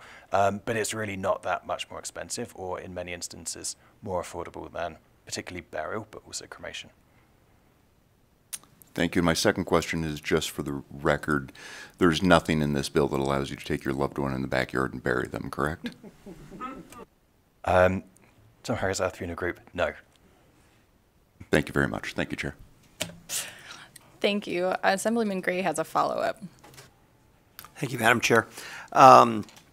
Is there any disease or process that would prevent you guys from doing this with somebody that would, absolutely restrict you from it? Yes. Sorry, Tom Harris, Earth Funeral Group. Yes, that's correct. There are a few diseases that we will not perform the process on people who have those diseases, but they're very rare diseases. They're things like Ebola and prion disease and stuff like that. So 99% of people are eligible for this process. The only other exclusion is if you die of a radiological accident, which again is pretty rare. But quality of soil out is quite driven by body going in and the natural materials that we use. So there are exclusions to who can undergo this process. I have an additional follow-up, and then Assemblywoman Taylor, I will go to you. So tell me about post, composting, testing of the soil, and what are you looking for in the soil to qualify it as being ready to go to the family? Tom Harris, Earth Funeral Group. So at the end of each process, we are performing what is called a Solvita test. This is common for composting. So it's looking at CO2 evolution and ammonia. And based on those results, we know whether the process has finished and is stable and mature, would be the technical words. We are then performing additional testing to check for metal contaminants. This is incredibly rare. I don't think of the 200 plus processes we've done to date since launching last year. We've had a single instance of this. So yes, the testing is pretty thorough at the end of the process, and it's very rare to find someone who would not pass. Thank you. Assemblywoman Taylor. Thank you very much, Madam Chair. And this is the interesting things that you talk about when you're a legislator that you would probably have never talked about at any other time in your life. But this is very, very good. So thank you. Just a couple of questions, if I may, Madam Chair. Other states, is this happening in other parts of our country? And can you give us a little information on that? Tom Harris, Earth Funeral Group. Yes, it absolutely is. So this was first legalized in Washington State in 2019. Colorado followed shortly thereafter. Oregon, Vermont, California passed this last year. New York just passed a bill. Those are the states that have approved bills and have written legislation around this. There are active bills in many other states. I'll try and name some of them, but I'm not going to get all of them. You've got Illinois, you've got Massachusetts, you've got Connecticut, you've got Maine, you've got New Jersey, you've got Delaware, you've got Maryland. I think New Mexico might have a bill. So there are a lot of places, and a lot of this is driven by grassroots activism and consumers writing to local politicians requesting this, because people resonate with this. Is a nice alternative in many ways to the existing options. So yes, absolutely, this is happening elsewhere. Okay, thank you. And thank you, Madam Chair, for the second question. So what does this look like? So is there like a company and you go and buy a lot of, or you build something that you can house bodies in, while they decompose, for lack of a better? What does that look like in practicality? Tom Harris, Earth Funeral Group. Yes, it's very similar to a crematory. So crematories are typically in a warehouse. You have a retort, which is connected to building systems, so power and gas and chimney and stuff like that. So this is very similar to that. The process takes place indoors. The vessels, you saw a picture of the vessel. The vessels get stacked sort of one on top of each other for space efficiency and remain there during this process. So building systems for us include sort of a bit of power and water and aeration and stuff like that. So really in buildings, because in the crematory, the bodies aren't hanging around for 30 to 45 days. So no, yes, they remain in the inside. Okay, this urban process. Thank you very much. Thank you, Madam Chair. I actually believe in crematories they often do lay around for a month or more, and during COVID we actually saw that increase to up to 18 months in some cases. I have Assemblywoman Newby next. Thank you, Madam Chairwoman, and thank you for this bill. I was wondering, for the grieving families, is there interaction or the possibility of the interaction of the family in this process? And if so, what is that? Tom Harris, Earth Funeral Group. Yes, absolutely. We consider this a direct swap out for cremation. We're not trying to change any ritualization at all. So families can still have visitations beforehand. They can still have services before and after. It's literally swapping out a cremation process for the natural organic reduction process. And actually, people engage with this process in new ways. At our facility in Washington, for example, we have families who come and participate in placing the body into the vessel. And they will often bring flowers from their garden. They'll bring handwritten notes, that sort of thing. So it can be a very participative process if people would like that. We're not replacing funeral ritualization at all. We're offering an environmentally friendly alternative to cremation. Thank you. Assemblywoman Gonzalez next. Thank you so much, Madam Chair, and I also have a few questions, if that is okay. Just on the last question, when it sparked my question, if families have religious things that they would like to bury the person with, is that part of the process, or kind of like, what does that look like? Tom Harris, Earth Funeral Group. Anything that's biodegradable can go in the vessel. Anything that's not biodegradable cannot. Awesome. And then my next question, in the other states, what, or like, do you have a number of how many people have used this and what that has looked like if, in terms of where the remains have gone? Tom Harry's Earth Funeral Group. I could speak to Washington State, and Washington State, I think the first facility opened at the beginning of 2020. I think to date, so far this year, about 0.5% of deaths in Washington have chosen this method of disposition. This is very new, so I would expect that to grow quite significantly in popularity over the next few years. But Washington is the most advanced state, or has the most data at this point. And there's actually a report in 2020 by the National Funeral Directors Association that said that 4.1% of people would be interested in this as a process. Again, I imagine that's gone up quite considerably because the press and media around this has given it a lot of attention since. And we believe that if 100% of people knew about this, a very large percentage of people would choose it for the reasons aforementioned. So gentle natural process, net carbon neutral, being returned to nature, that sort of thing. Thank you. And then in the process of, so the family gets to keep a portion, and then the other, or the rest, would go to, sorry, I think it was in your PAR presentation of land or like projects. So in that process, so we were talking about like Tahoe, for example, is there going to be like a sign or anything that says that this was like human remains that were decomposed, or kind of like, what does that look like in the real world? Tom Harry's Earth Funeral Group. The example I can give again is in Washington State. So in Washington State, Earth Funeral Group has a piece of land on the Olympic Peninsula, surrounded by trees, mountains, really quite peaceful and beautiful. That is private land, and there isn't at the moment, but there will ultimately be a memorial stone sort of in commemoration of those whose soil is there. So there are many different ways to do this, and we're not trying to trick people that there's human remains there. So what would that look like in Nevada, though? Is this buying a piece of land and that is where it is? Is it planting new trees? Is it like, what would that look like here? Tom Harry's Earth Funeral Group. I think there are many different ways this could work. We've not thought too much operationalizing Nevada first. We're one step at a time. The first step is getting it approved. But yes, I think the easiest path is quite often buying private land, and then there's no issue and no one can sort of be upset with the use. But yeah, a lot of families use this on their own private land as well. Families can take all the soil if they wish. It's not been something that's had any issue in Washington so far. Thank you so much. And my last question, in the processor that you use for bones, you talk about how it's the same as cremation. So I was just curious, in your opening remarks, you talked about the environment deficit that happens when we use cremation. So I was just wondering, is it different for your facility or process? And if so, what does that look like? Thank you. Tom Harry's Earth Funeral Group. Yes, the big issue with cremation is that it's a fossil fuel driven process. So we're burning natural gas to perform this process. So the emissions include CO2, mercury and other harmful gases. Our process is completely natural. It's using microbes. We're creating perfect conditions.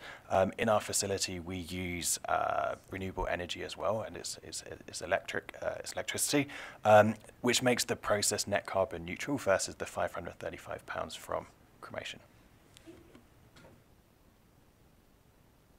Thank you. Assemblywoman Gorlow. Thank you, Chair, for the second round of question. I'm just kind of curious. I'm assuming you mentioned that funeral directors would be the ones that would be doing this. What kind of training do they need in order to start one of these processes? Tom Harry's Earth Funeral Group. This is getting regulated pretty much identically to crematories. So CANA, Cremation Association of North America, provides most of the training in the US, or the NFDA, which is the National Funeral Directors Association. They are getting very similar training. So a lot of the training is around chain of custody, to making sure it's the right body, making sure bodies are treated respectfully, et cetera, et cetera. So that is very consistent. And then companies that operate themselves will give specific training to their equipment, OSHA training, that sort of thing. So it's very in line with existing training. Thank you. Assemblyman Gray with one more follow-up. Thank you, ma'am. Like I said, many questions, and actually this kind of falls on with Assemblywoman Gorlow's. So you've got to have a certification and a license to be, to operate a crematory, to be even just to, load them in and take them out. Is the state going to have to create a new certification or a new class of license for this? Because this seems a little more sensitive than cremation. I mean, at least with cremation, you can go back in and finish the job if need be, but just wondering if the state would need to do that. Tom Harris, Earth Funeral Group. The way this bill is written is that this is broadening the definition of cremation. This precedent was set a few years ago when alkaline hydrolysis was legalized. So this is getting regulated pretty identically to cremation. So yes, you need a facility license. People who work there have to be licensed operators. So it's been sort of strictly monitored in much the same way that cremation, etc. are. And for the record, Chelsea Capurro, if I may just jump in a little bit here too.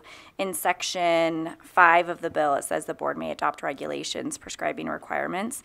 So the board is also, the Nevada Funeral and Cemetery Services Board can also adopt regulations that they see fit to regulate this in the state. And Max Carter for the record.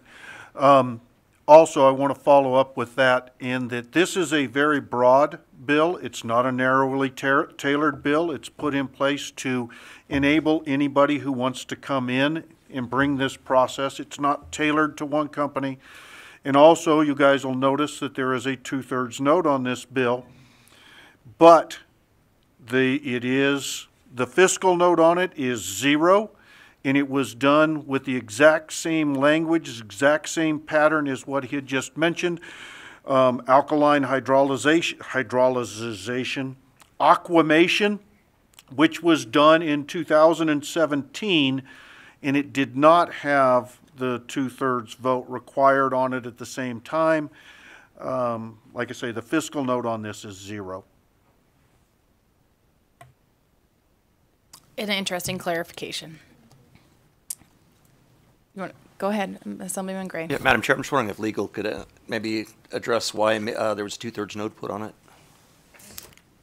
Mr. Robbins. Eric Robbins, LCB Legal. For the record, I will have to look at that and get back to you. Thank you so much for following up with us on that. Are there other questions? Seeing none, we will move into support testimony. I will go ahead and ask support testimony in Carson City. Please come up to the desk. And if there's any support testimony in Las Vegas, I don't see anybody in the room down there, but we're going to ask. Please remember to state your name for the record. You may begin when you're ready. Thank you, Madam Chair, members of the committee. Isaac Hardy, representing the Nevada Conservation League. We are in support of AB 289. In addition to the list of environmental benefits that we've heard here today, human composting has a number of other benefits. It is a job and business creator bringing a new industry to our state. It also offers a more affordable option than traditional burial or cremation, a more personal and meaningful way to dispose of a loved one's remains. We are in support of this bill, and we urge the committee to support it as well. Thank you. Thank you. Please go ahead. Thank you, Madam Chair. Sarah Manns, Compassionate Choices, the largest national organization supporting everyone charting their own end-of-life journey. And we are in support of this bill. Thank you. Thank you for your testimony. Is there anyone else who would like to provide support testimony in the physical locations before we move to the phones? Seeing none. BPS, do we have you now? Hello, Chair. Thank you. Will you please check the line for support testimony for Assembly Bill 289? Chair, the public line is open and working, but there are no callers to testify at this time. Thank you. I'll go ahead and open for opposition in our physical locations. Is there anyone in Carson City who would like to provide opposition testimony on Assembly Bill 289? Seeing none. Seeing no one in Las Vegas. BPS, is there anyone on the public line who'd like to provide opposition testimony on Assembly Bill 289? There are no callers at this time. We'll move into neutral testimony. Is there anyone in Carson City or Las Vegas who'd like to provide neutral testimony at this time? Seeing none. BPS, is there anyone on the public line who would like to provide neutral testimony? there are no callers at this time. Thank you. I'd like to invite the bill sponsor back up for closing remarks. Max Carter, Assemblyman from District 12. Thank you for listening to the presentation. And what we just saw here, what I just saw here is the same thing that I've been experiencing constantly since it came out that I was presenting this bill. Curiosity. And that's what we're trying to provide, is just another choice for end of life. And thank you all for your consideration. Thank you, Assemblyman. Pleasure to have you in Health and Human Services today. We are going to move on to our last bill, which I am presenting today. So I will move my way to the front and pass off the chairship to Vice Chair. Okay. Thank you, Chair. And then let us know when you're ready and we'll hear the bill.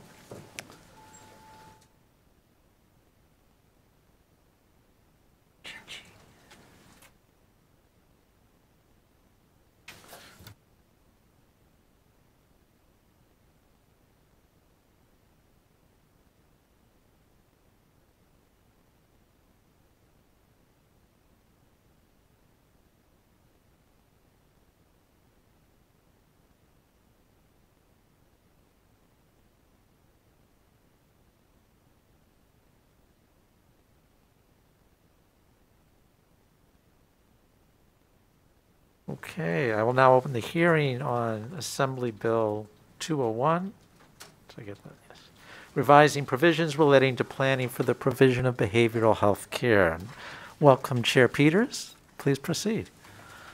Thank you, Vice Chair Ornlicker and the committee. Thank you again for having me today to present to you Assembly Bill 201. During the previous interim, I was honored with chairing the Joint Interim Standing Committee on Health and Human Services, in short, the HHS Interim Committee. A major focus of the committee's work were issues related to behavioral health disorders and access to care for adults and children. We had 2 committee meetings dedicated to behavioral health for these populations, including substance use and treatment, crisis response, and systems of care, to name a few. However, I think behavioral health was pervasive throughout most of our meetings. It came up when we discussed chronic diseases, maternal health, when we received updates from the regional behavioral health policy boards. We even considered it during a joint meeting with the Interim Committee on Natural Resources regarding the impact of climate change on mental health and well-being. Assembly Bill 201 is a result of the many productive discussions we had during the interim. To put this bill in context with other measures that you have heard or will hear, I will briefly provide an overview of the state of behavioral health in Nevada and the committee's work on behavioral health. As you have heard, Nevada, like the rest of the country, is witnessing a growing concern regarding the prevalence of behavioral health disorders in both adults and children. According to the Behavioral Health Barometer, Nevada consistently ranks among the highest in the nation for behavioral health disorders. Our state suffers from years of gaps in its continuum of care for behavioral health services. However, the Department of Health and Human Services has been working to develop a comprehensive continuum of care for those in behavioral health crisis, and we further these efforts with various legislation measures during the past sessions. To build on this work and to address the challenges in our state's behavioral health care system, the HHS Interim Committee voted on several bill draft requests that were introduced this session to address some of these challenges, and we'll summarize them quickly. First, we must acknowledge the significant shortage of behavioral health care providers. Many rural and urban areas in Nevada lack sufficient access to behavioral health care services. To tackle this problem, we need to invest in initiatives that encourage professionals to work in these underserved communities and promote telehealth services to bridge the gap in behavioral health care accessibility. We have several bills in this session addressing this severe shortage and to promote telehealth services. For instance, Senate Bill 119 from the HHS Interim Committee would make temporary reimbursement parity requirements for certain telehealth services permanent. Second, one of the primary areas for improvement is early intervention and prevention. By investing in school-based behavioral health programs, we can identify children struggling with behavioral health disorders early on and provide timely and appropriate support. Schools should collaborate with behavioral health providers to create safe and nurturing environments that promote emotional well-being. Related to this, the HHS Interim Committee voted to introduce another bill, Assembly Bill 237, to expand and strengthen services at school-based health centers. Third, we must work to enhance the coordination and integration of behavioral health services with primary care. Integrating care can lead to better outcomes for individuals, reduce costs, and help streamline the process for patients and providers alike. This approach also ensures that individuals receive comprehensive care that addresses their physical and behavioral health needs. We already heard Assembly Bill 138, which is aiming to expand Medicaid coverage for behavioral health integration services, including the collaborative care model. Fourth, we must tackle the substance use crisis in our state. While our state experienced an increase in opioid-related overdose deaths to an all-time record of 566 deaths in 2021, we also saw a significant increase in overdose deaths by substances other than opioids over the last several years. Especially methamphetamines were involved in the highest number of unintentional overdose deaths other than from opioids in both 2019 and 2020. One measure that intends to reduce the amount of harm by substance use and resulting overdoses is Assembly Bill 156, which this committee has also heard. Finally, we must provide the transition of Nevada's behavioral health care system to a community-based system of care model. The objective is to address the behavioral health needs, funding, and resources to expand access to behavioral health services across our state, especially for our children. State officials from DCFS testified last interim that youth depression and anxiety were at record highs. This increase in behavioral health disorders in children and adolescents coincides with a severe shortage of school personnel and behavioral health providers, which exacerbated the need for behavioral health interventions. As you know, the United States Department of Justice concluded an inquiry into Nevada's behavioral health systems last fall and found the state institutionalizes kids with behavioral health issues without a need, in violation of Title II of the Americans with Disabilities Act. That is, Nevada relies on segregated institutional settings like hospitals and residential treatment facilities, among others, rather than offering children with behavioral health disabilities adequate community-based services. This is the reason that we are hearing Assembly Bill 201 now, which as introduced would establish regulatory clinical oversight of behavioral health care for adults and children and reinvest cost savings into the children's behavioral health system of care. This is the goal, where we want to be and someday intend to be. However, the limited resources and capacity of the state in this area require that we look at more feasible options. Subsequently, I would refer you to the amendment, which I will now go over.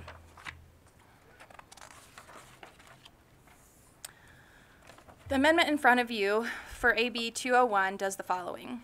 It deletes all provisions requiring DPBH and DCFS to make state plans on the provisions of behavioral health services. Instead, the HHS Interim Committee shall study the feasibility of a comprehensive state plan.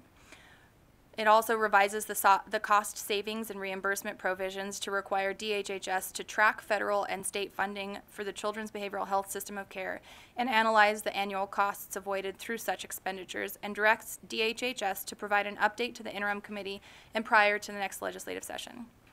To address the continuum of care, we included language to create a statewide mental health consortium, which was set forth in Assembly Bill 273 in the first reprint of the 2021 legislative session. This is important because we will subsequently add certain members of the consortium to the subcommittee on the mental health of children and the Commission on Behavioral Health as set forward in NRS 433.317. In conclusion, the prevalence of behavioral health disorders in children and adults in Nevada is a pressing issue that demands our immediate attention. By addressing the challenges in our behavioral health care system and capitalizing on the opportunities for improvement, we can make a meaningful difference in the lives of countless individuals in our state. It is our collective responsibility to work together towards creating a healthier and more compassionate Nevada for everyone. Vice Chair, committee members, I urge your support of AB 201, and I stand for questions from the committee. Thank you, Chair. Committee questions?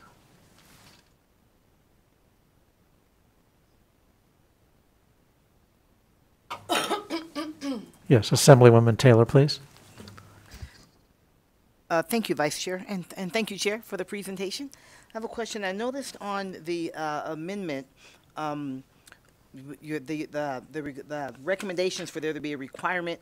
This is item number 2, to conduct an interim study on the feasibility of doing what you actually kind of laid out as the actual goal anyway. Can you talk us through that a little bit, the shift?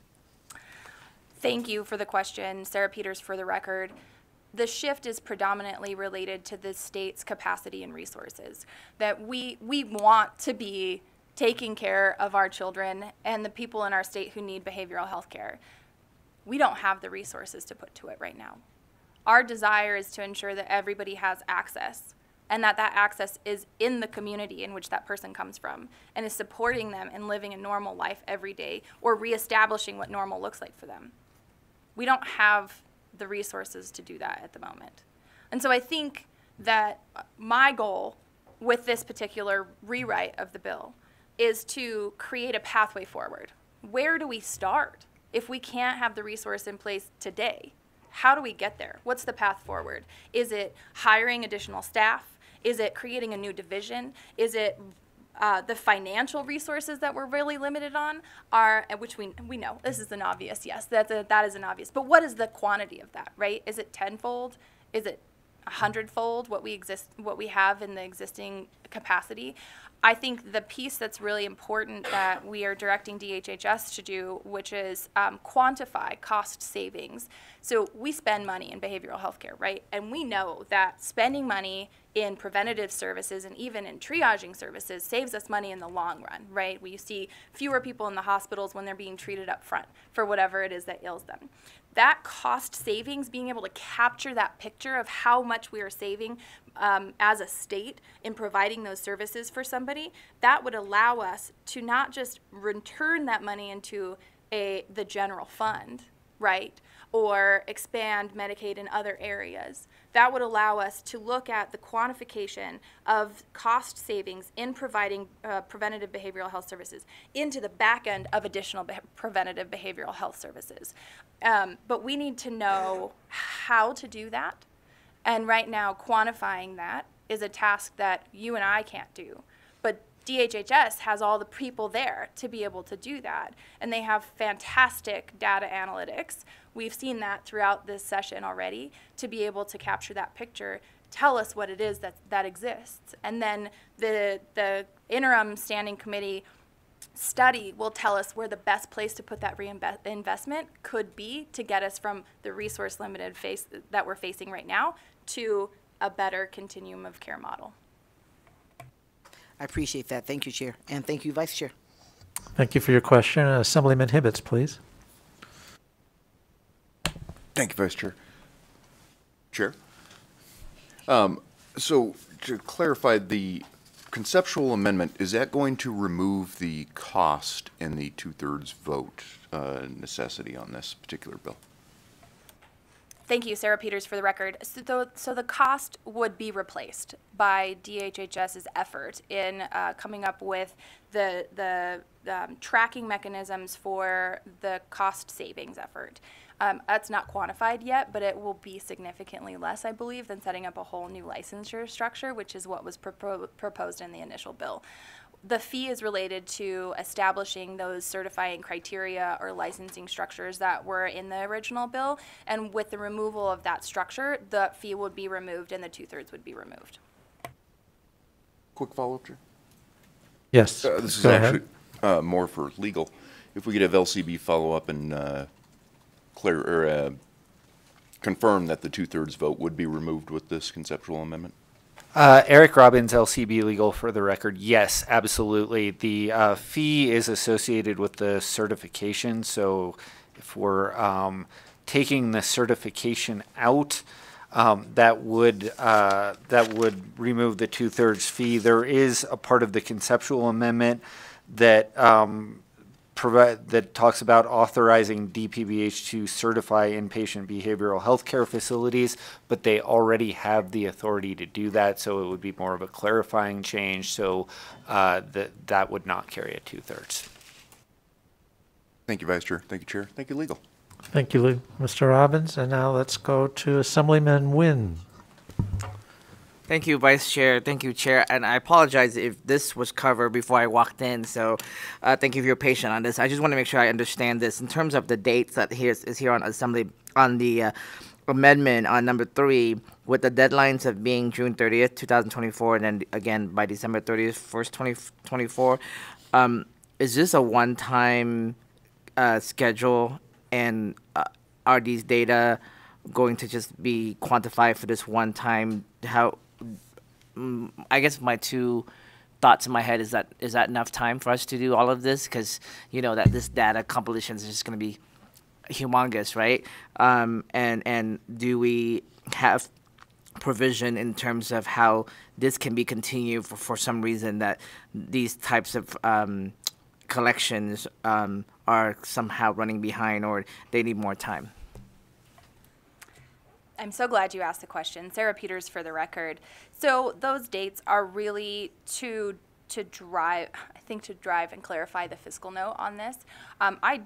I think that once we set up a process to look at the cost savings and the reinvestment structures, we will continue to do that in perpetuity, right? It just makes sense to reinvest in the system of care, especially since it's been ignored fiscally for so long. However, you're correct in that we should probably negotiate out a longer term standard, maybe every 6 months or so with an update. I don't anticipate these updates to be a comprehensive report with an assessment of and recommendations for the interim committees or for other standing committees to take actionable items, to make actionable tasks out of them. But I do expect it to give us an idea of how things are going, right? So what are maybe some barriers? Do we not have the staff available to be able to do it? And it's easier to quantify the Medicaid investment, but it's harder to quantify the community-based investment. And so do we need to create structures in which the community-based investment can be captured by some mechanism? So it's more of a ensuring we're touching base with DHHS and not just leaving them to collect data for no reason. Thank you, Chair. I think that really helps me understand it better. So thank you. Thank you, Vice Chair. Sure. Assemblyman Hafen.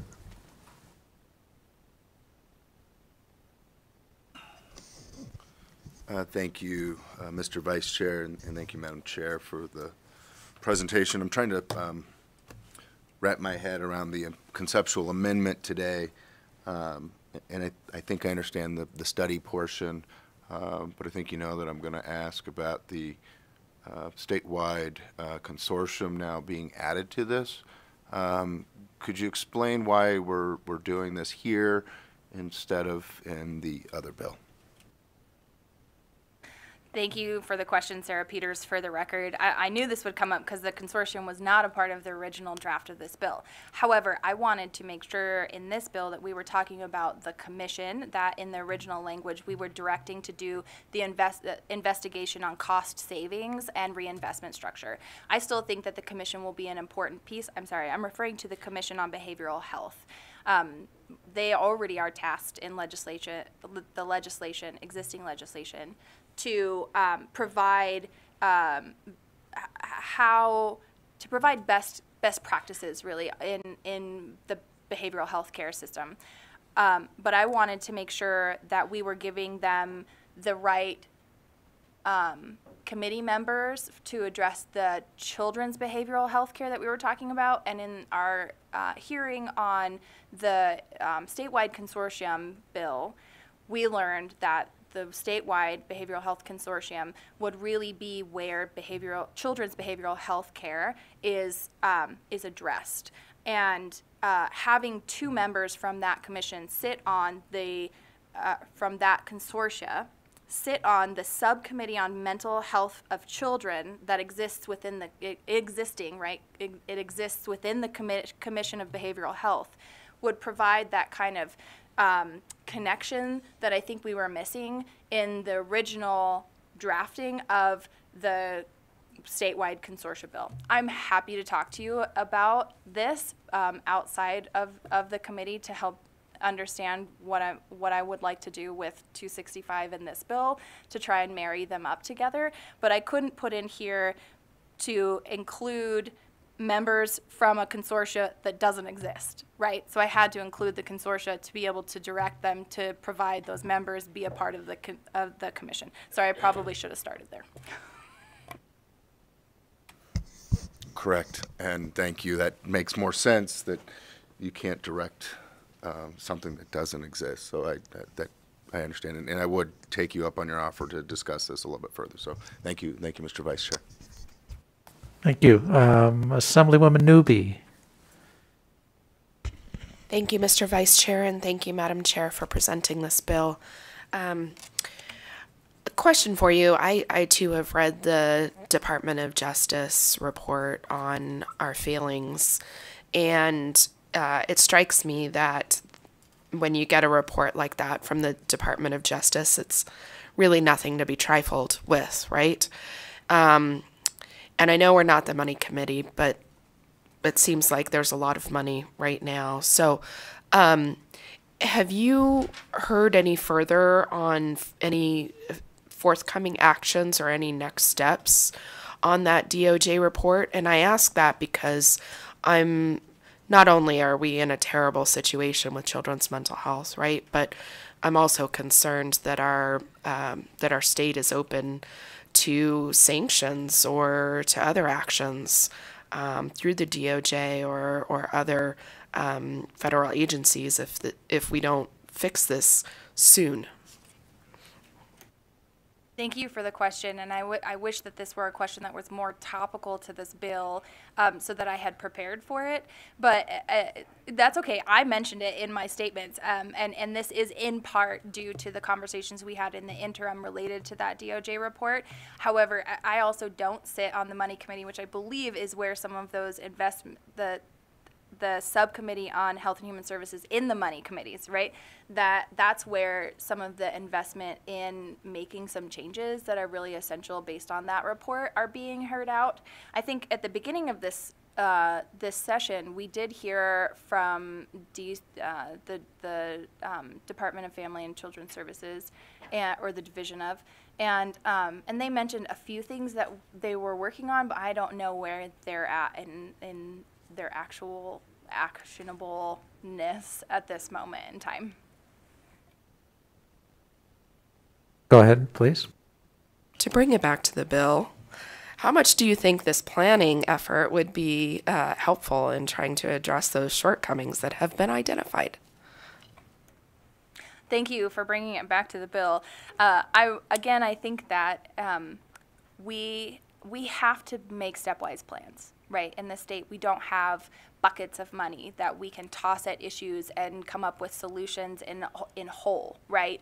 In our state, we end up having to do things incrementally, and we're scrappy by nature, right? Trying to find where we can have cost savings so that we can reinvest in other areas that are needed.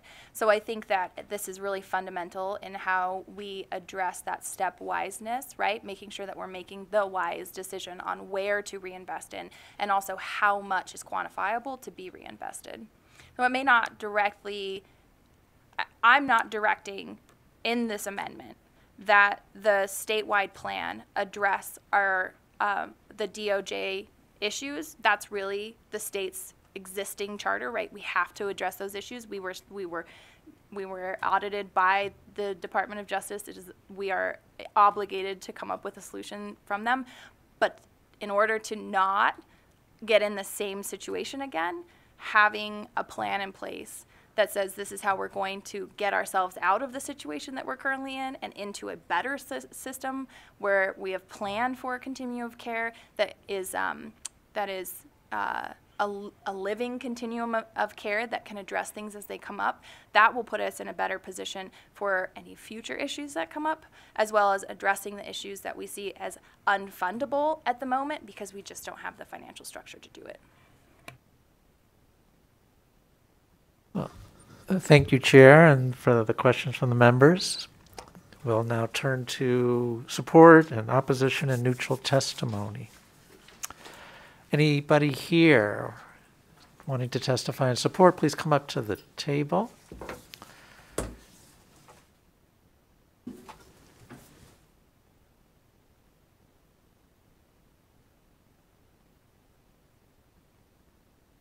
Hello, my name is Vanessa Dunn with Bells and Case Government Affairs, VANESSA-DUNN, and I am here on behalf of NPHA.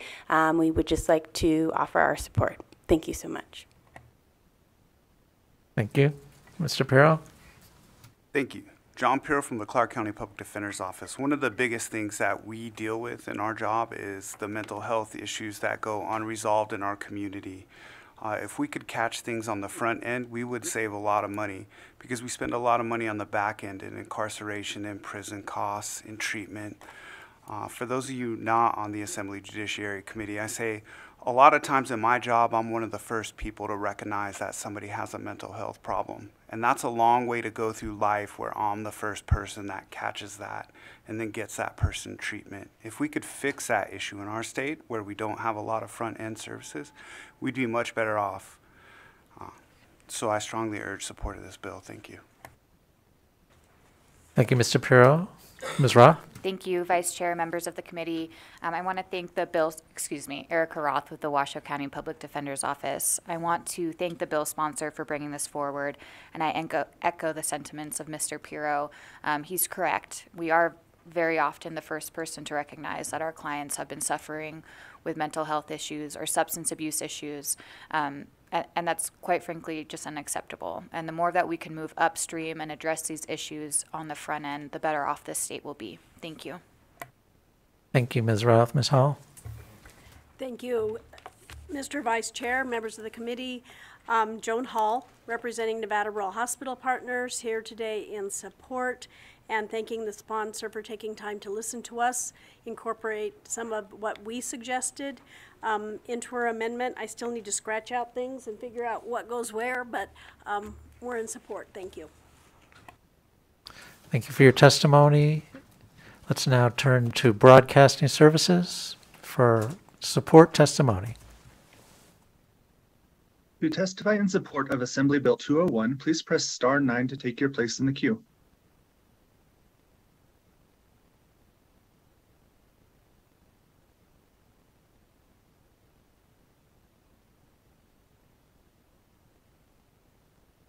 Good afternoon. For the record, Valerie Haskin, Rural Regional Behavioral Health Coordinator. Thank you, Vice Chair and members of the committee. I'm here today to speak on behalf of the Rural Regional Behavioral Health Policy Board, who lends its support to AB 201.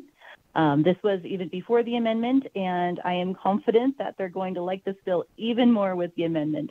So thank you very much. Thank you. Anybody else on the line broadcasting in support? Vice Chair, there are no other callers to testify at this time. Thank you. Let's now turn back to Carson City. Anybody here to testify in opposition? Okay. Broadcasting, anybody on the line to testify in opposition? Vice Chair, there are no callers to testify in opposition at this time. Okay, thank you. Anybody here want to testify in neutral?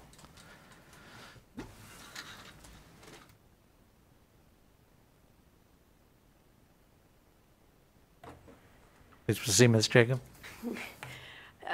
Thank you, Vice Chair Orntlicker. Joanna Jacob on behalf of Clark County, here supportively and neutral, just because I haven't had the opportunity to discuss this with the chair on this amendment.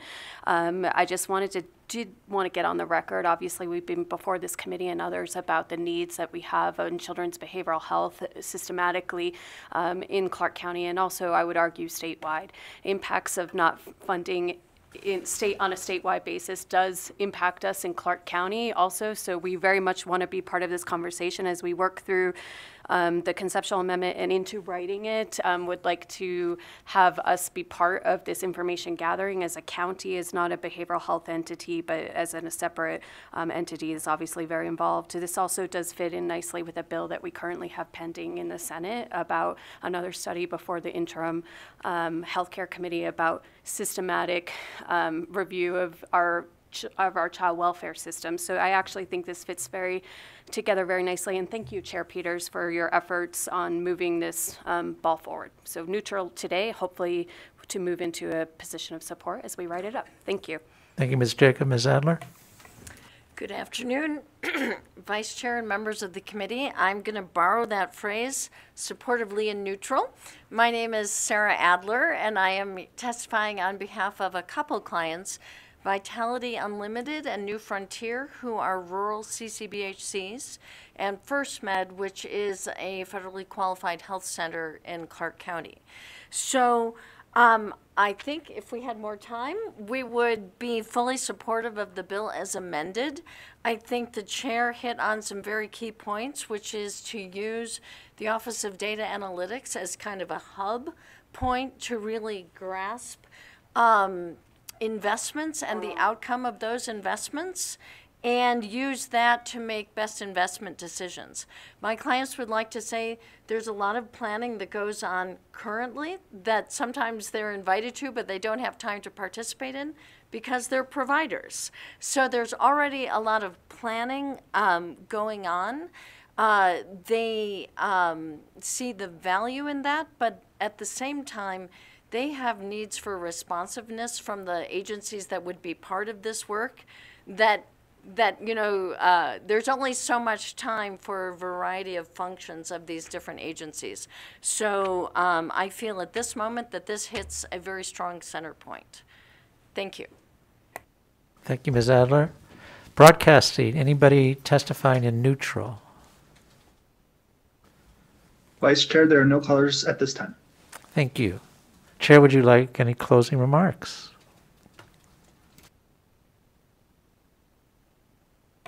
Only because I like to torture you with staying here for late hours on a Monday. I just want to thank the folks who have come up in support, and we will continue to work on this amendment and make sure we capture the parts and pieces that are important to moving forward with the bill. And I appreciate the opportunity to present it to you all. I'm very excited for where we're moving in the state. I wish we could be making greater advancements, but we are chipping away at it strategically as we do it in the state of Nevada. Thank you again, Vice Chair. Thank you, Chair, for your commitment to behavioral health. As you say, this is a really critical issue, and we're grateful for all the work you're doing. I will now close the hearing on Assembly Bill 201 and stall while the Chair comes back to assume her responsibilities.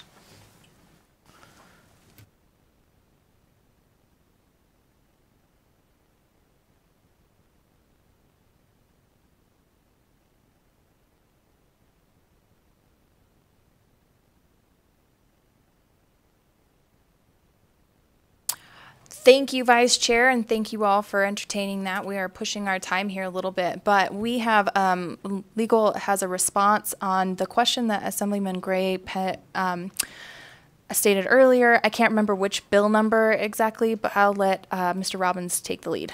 Yes, Eric Robbins from Legal for the record. So this was a question about AB 239 and why there was a 2/3 requirement on the bill. And basically, Section 4 of the bill allows a crematory who only performs natural organic reduction to get a license as from the funeral board.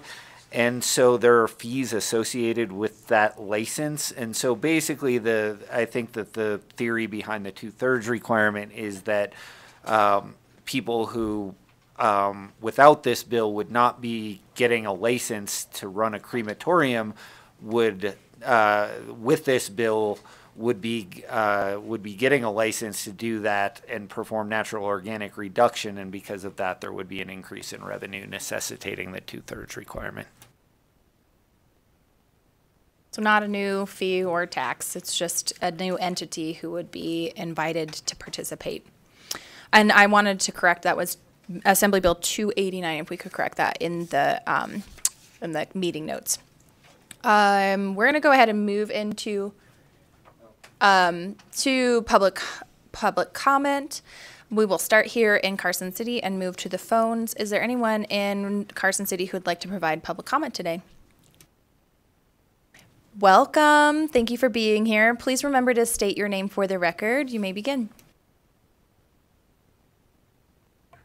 This is my first time doing a public comment, so bear with me. Good afternoon, Chair and members of the committee. My name's Cecilia Dimino. I recently graduated from Harvard University, where I earned a master's in human development and education, and I've now returned to live in my hometown of Las Vegas. I live in 8015, and I had wanted to testify in support of Assembly Bill 294. I'd like my comment to go on record for its future meeting. While I was at Harvard, my aunt was diagnosed with stage 4 cervical cancer, which spread to her bladder. From 14 years old until the day she couldn't, she smoked cigarettes. She smoked throughout extensive cancer treatment, which was paid for by Nevada Medicaid. During her final month, she wanted at-home hospice, and I provided that for her as her full-time caretaker. In my hands, she agonizingly deteriorated until she was gone. She fought death the entire way. It was not an easy transition. And unfortunately, the cigarettes had had a stronger grasp, and the addiction took her life. And to be honest, I had to dissociate throughout the trauma, but when I saw that AB 294 was being proposed, I knew I had to speak out. And my support of AB 294 is not entirely an emotional one. A few international tobacco corporations get to profit immensely while the state of Nevada locally foots the bill for their aftermath. It's such a scam. I urge the committee to protect Nevadans' health and the state's resources. Please mitigate this risk of major preventable losses. Thank you. Thank you for your testimony. And if you are able to provide that written testimony on the bill, we can include that on the record and when it is heard. Are there other folks who would like to provide public comment in Carson City? BPS, could you check the public line for public comment at this time? Chair, the public line is open and working, but there are no callers at this time. Thank you so much. Well, that was the end of our agenda for today. Thank you all for hanging in there for a long one. Our next meeting will be probably this evening. We're waiting on, I think, 2 bills still. So I'm going to go into a recess rather than an adjournment, and we will adjourn on the floor. But our next official meeting, where we will have bill hearings, will be on Wednesday at our regular time, 1:30. And with that, we're in recess.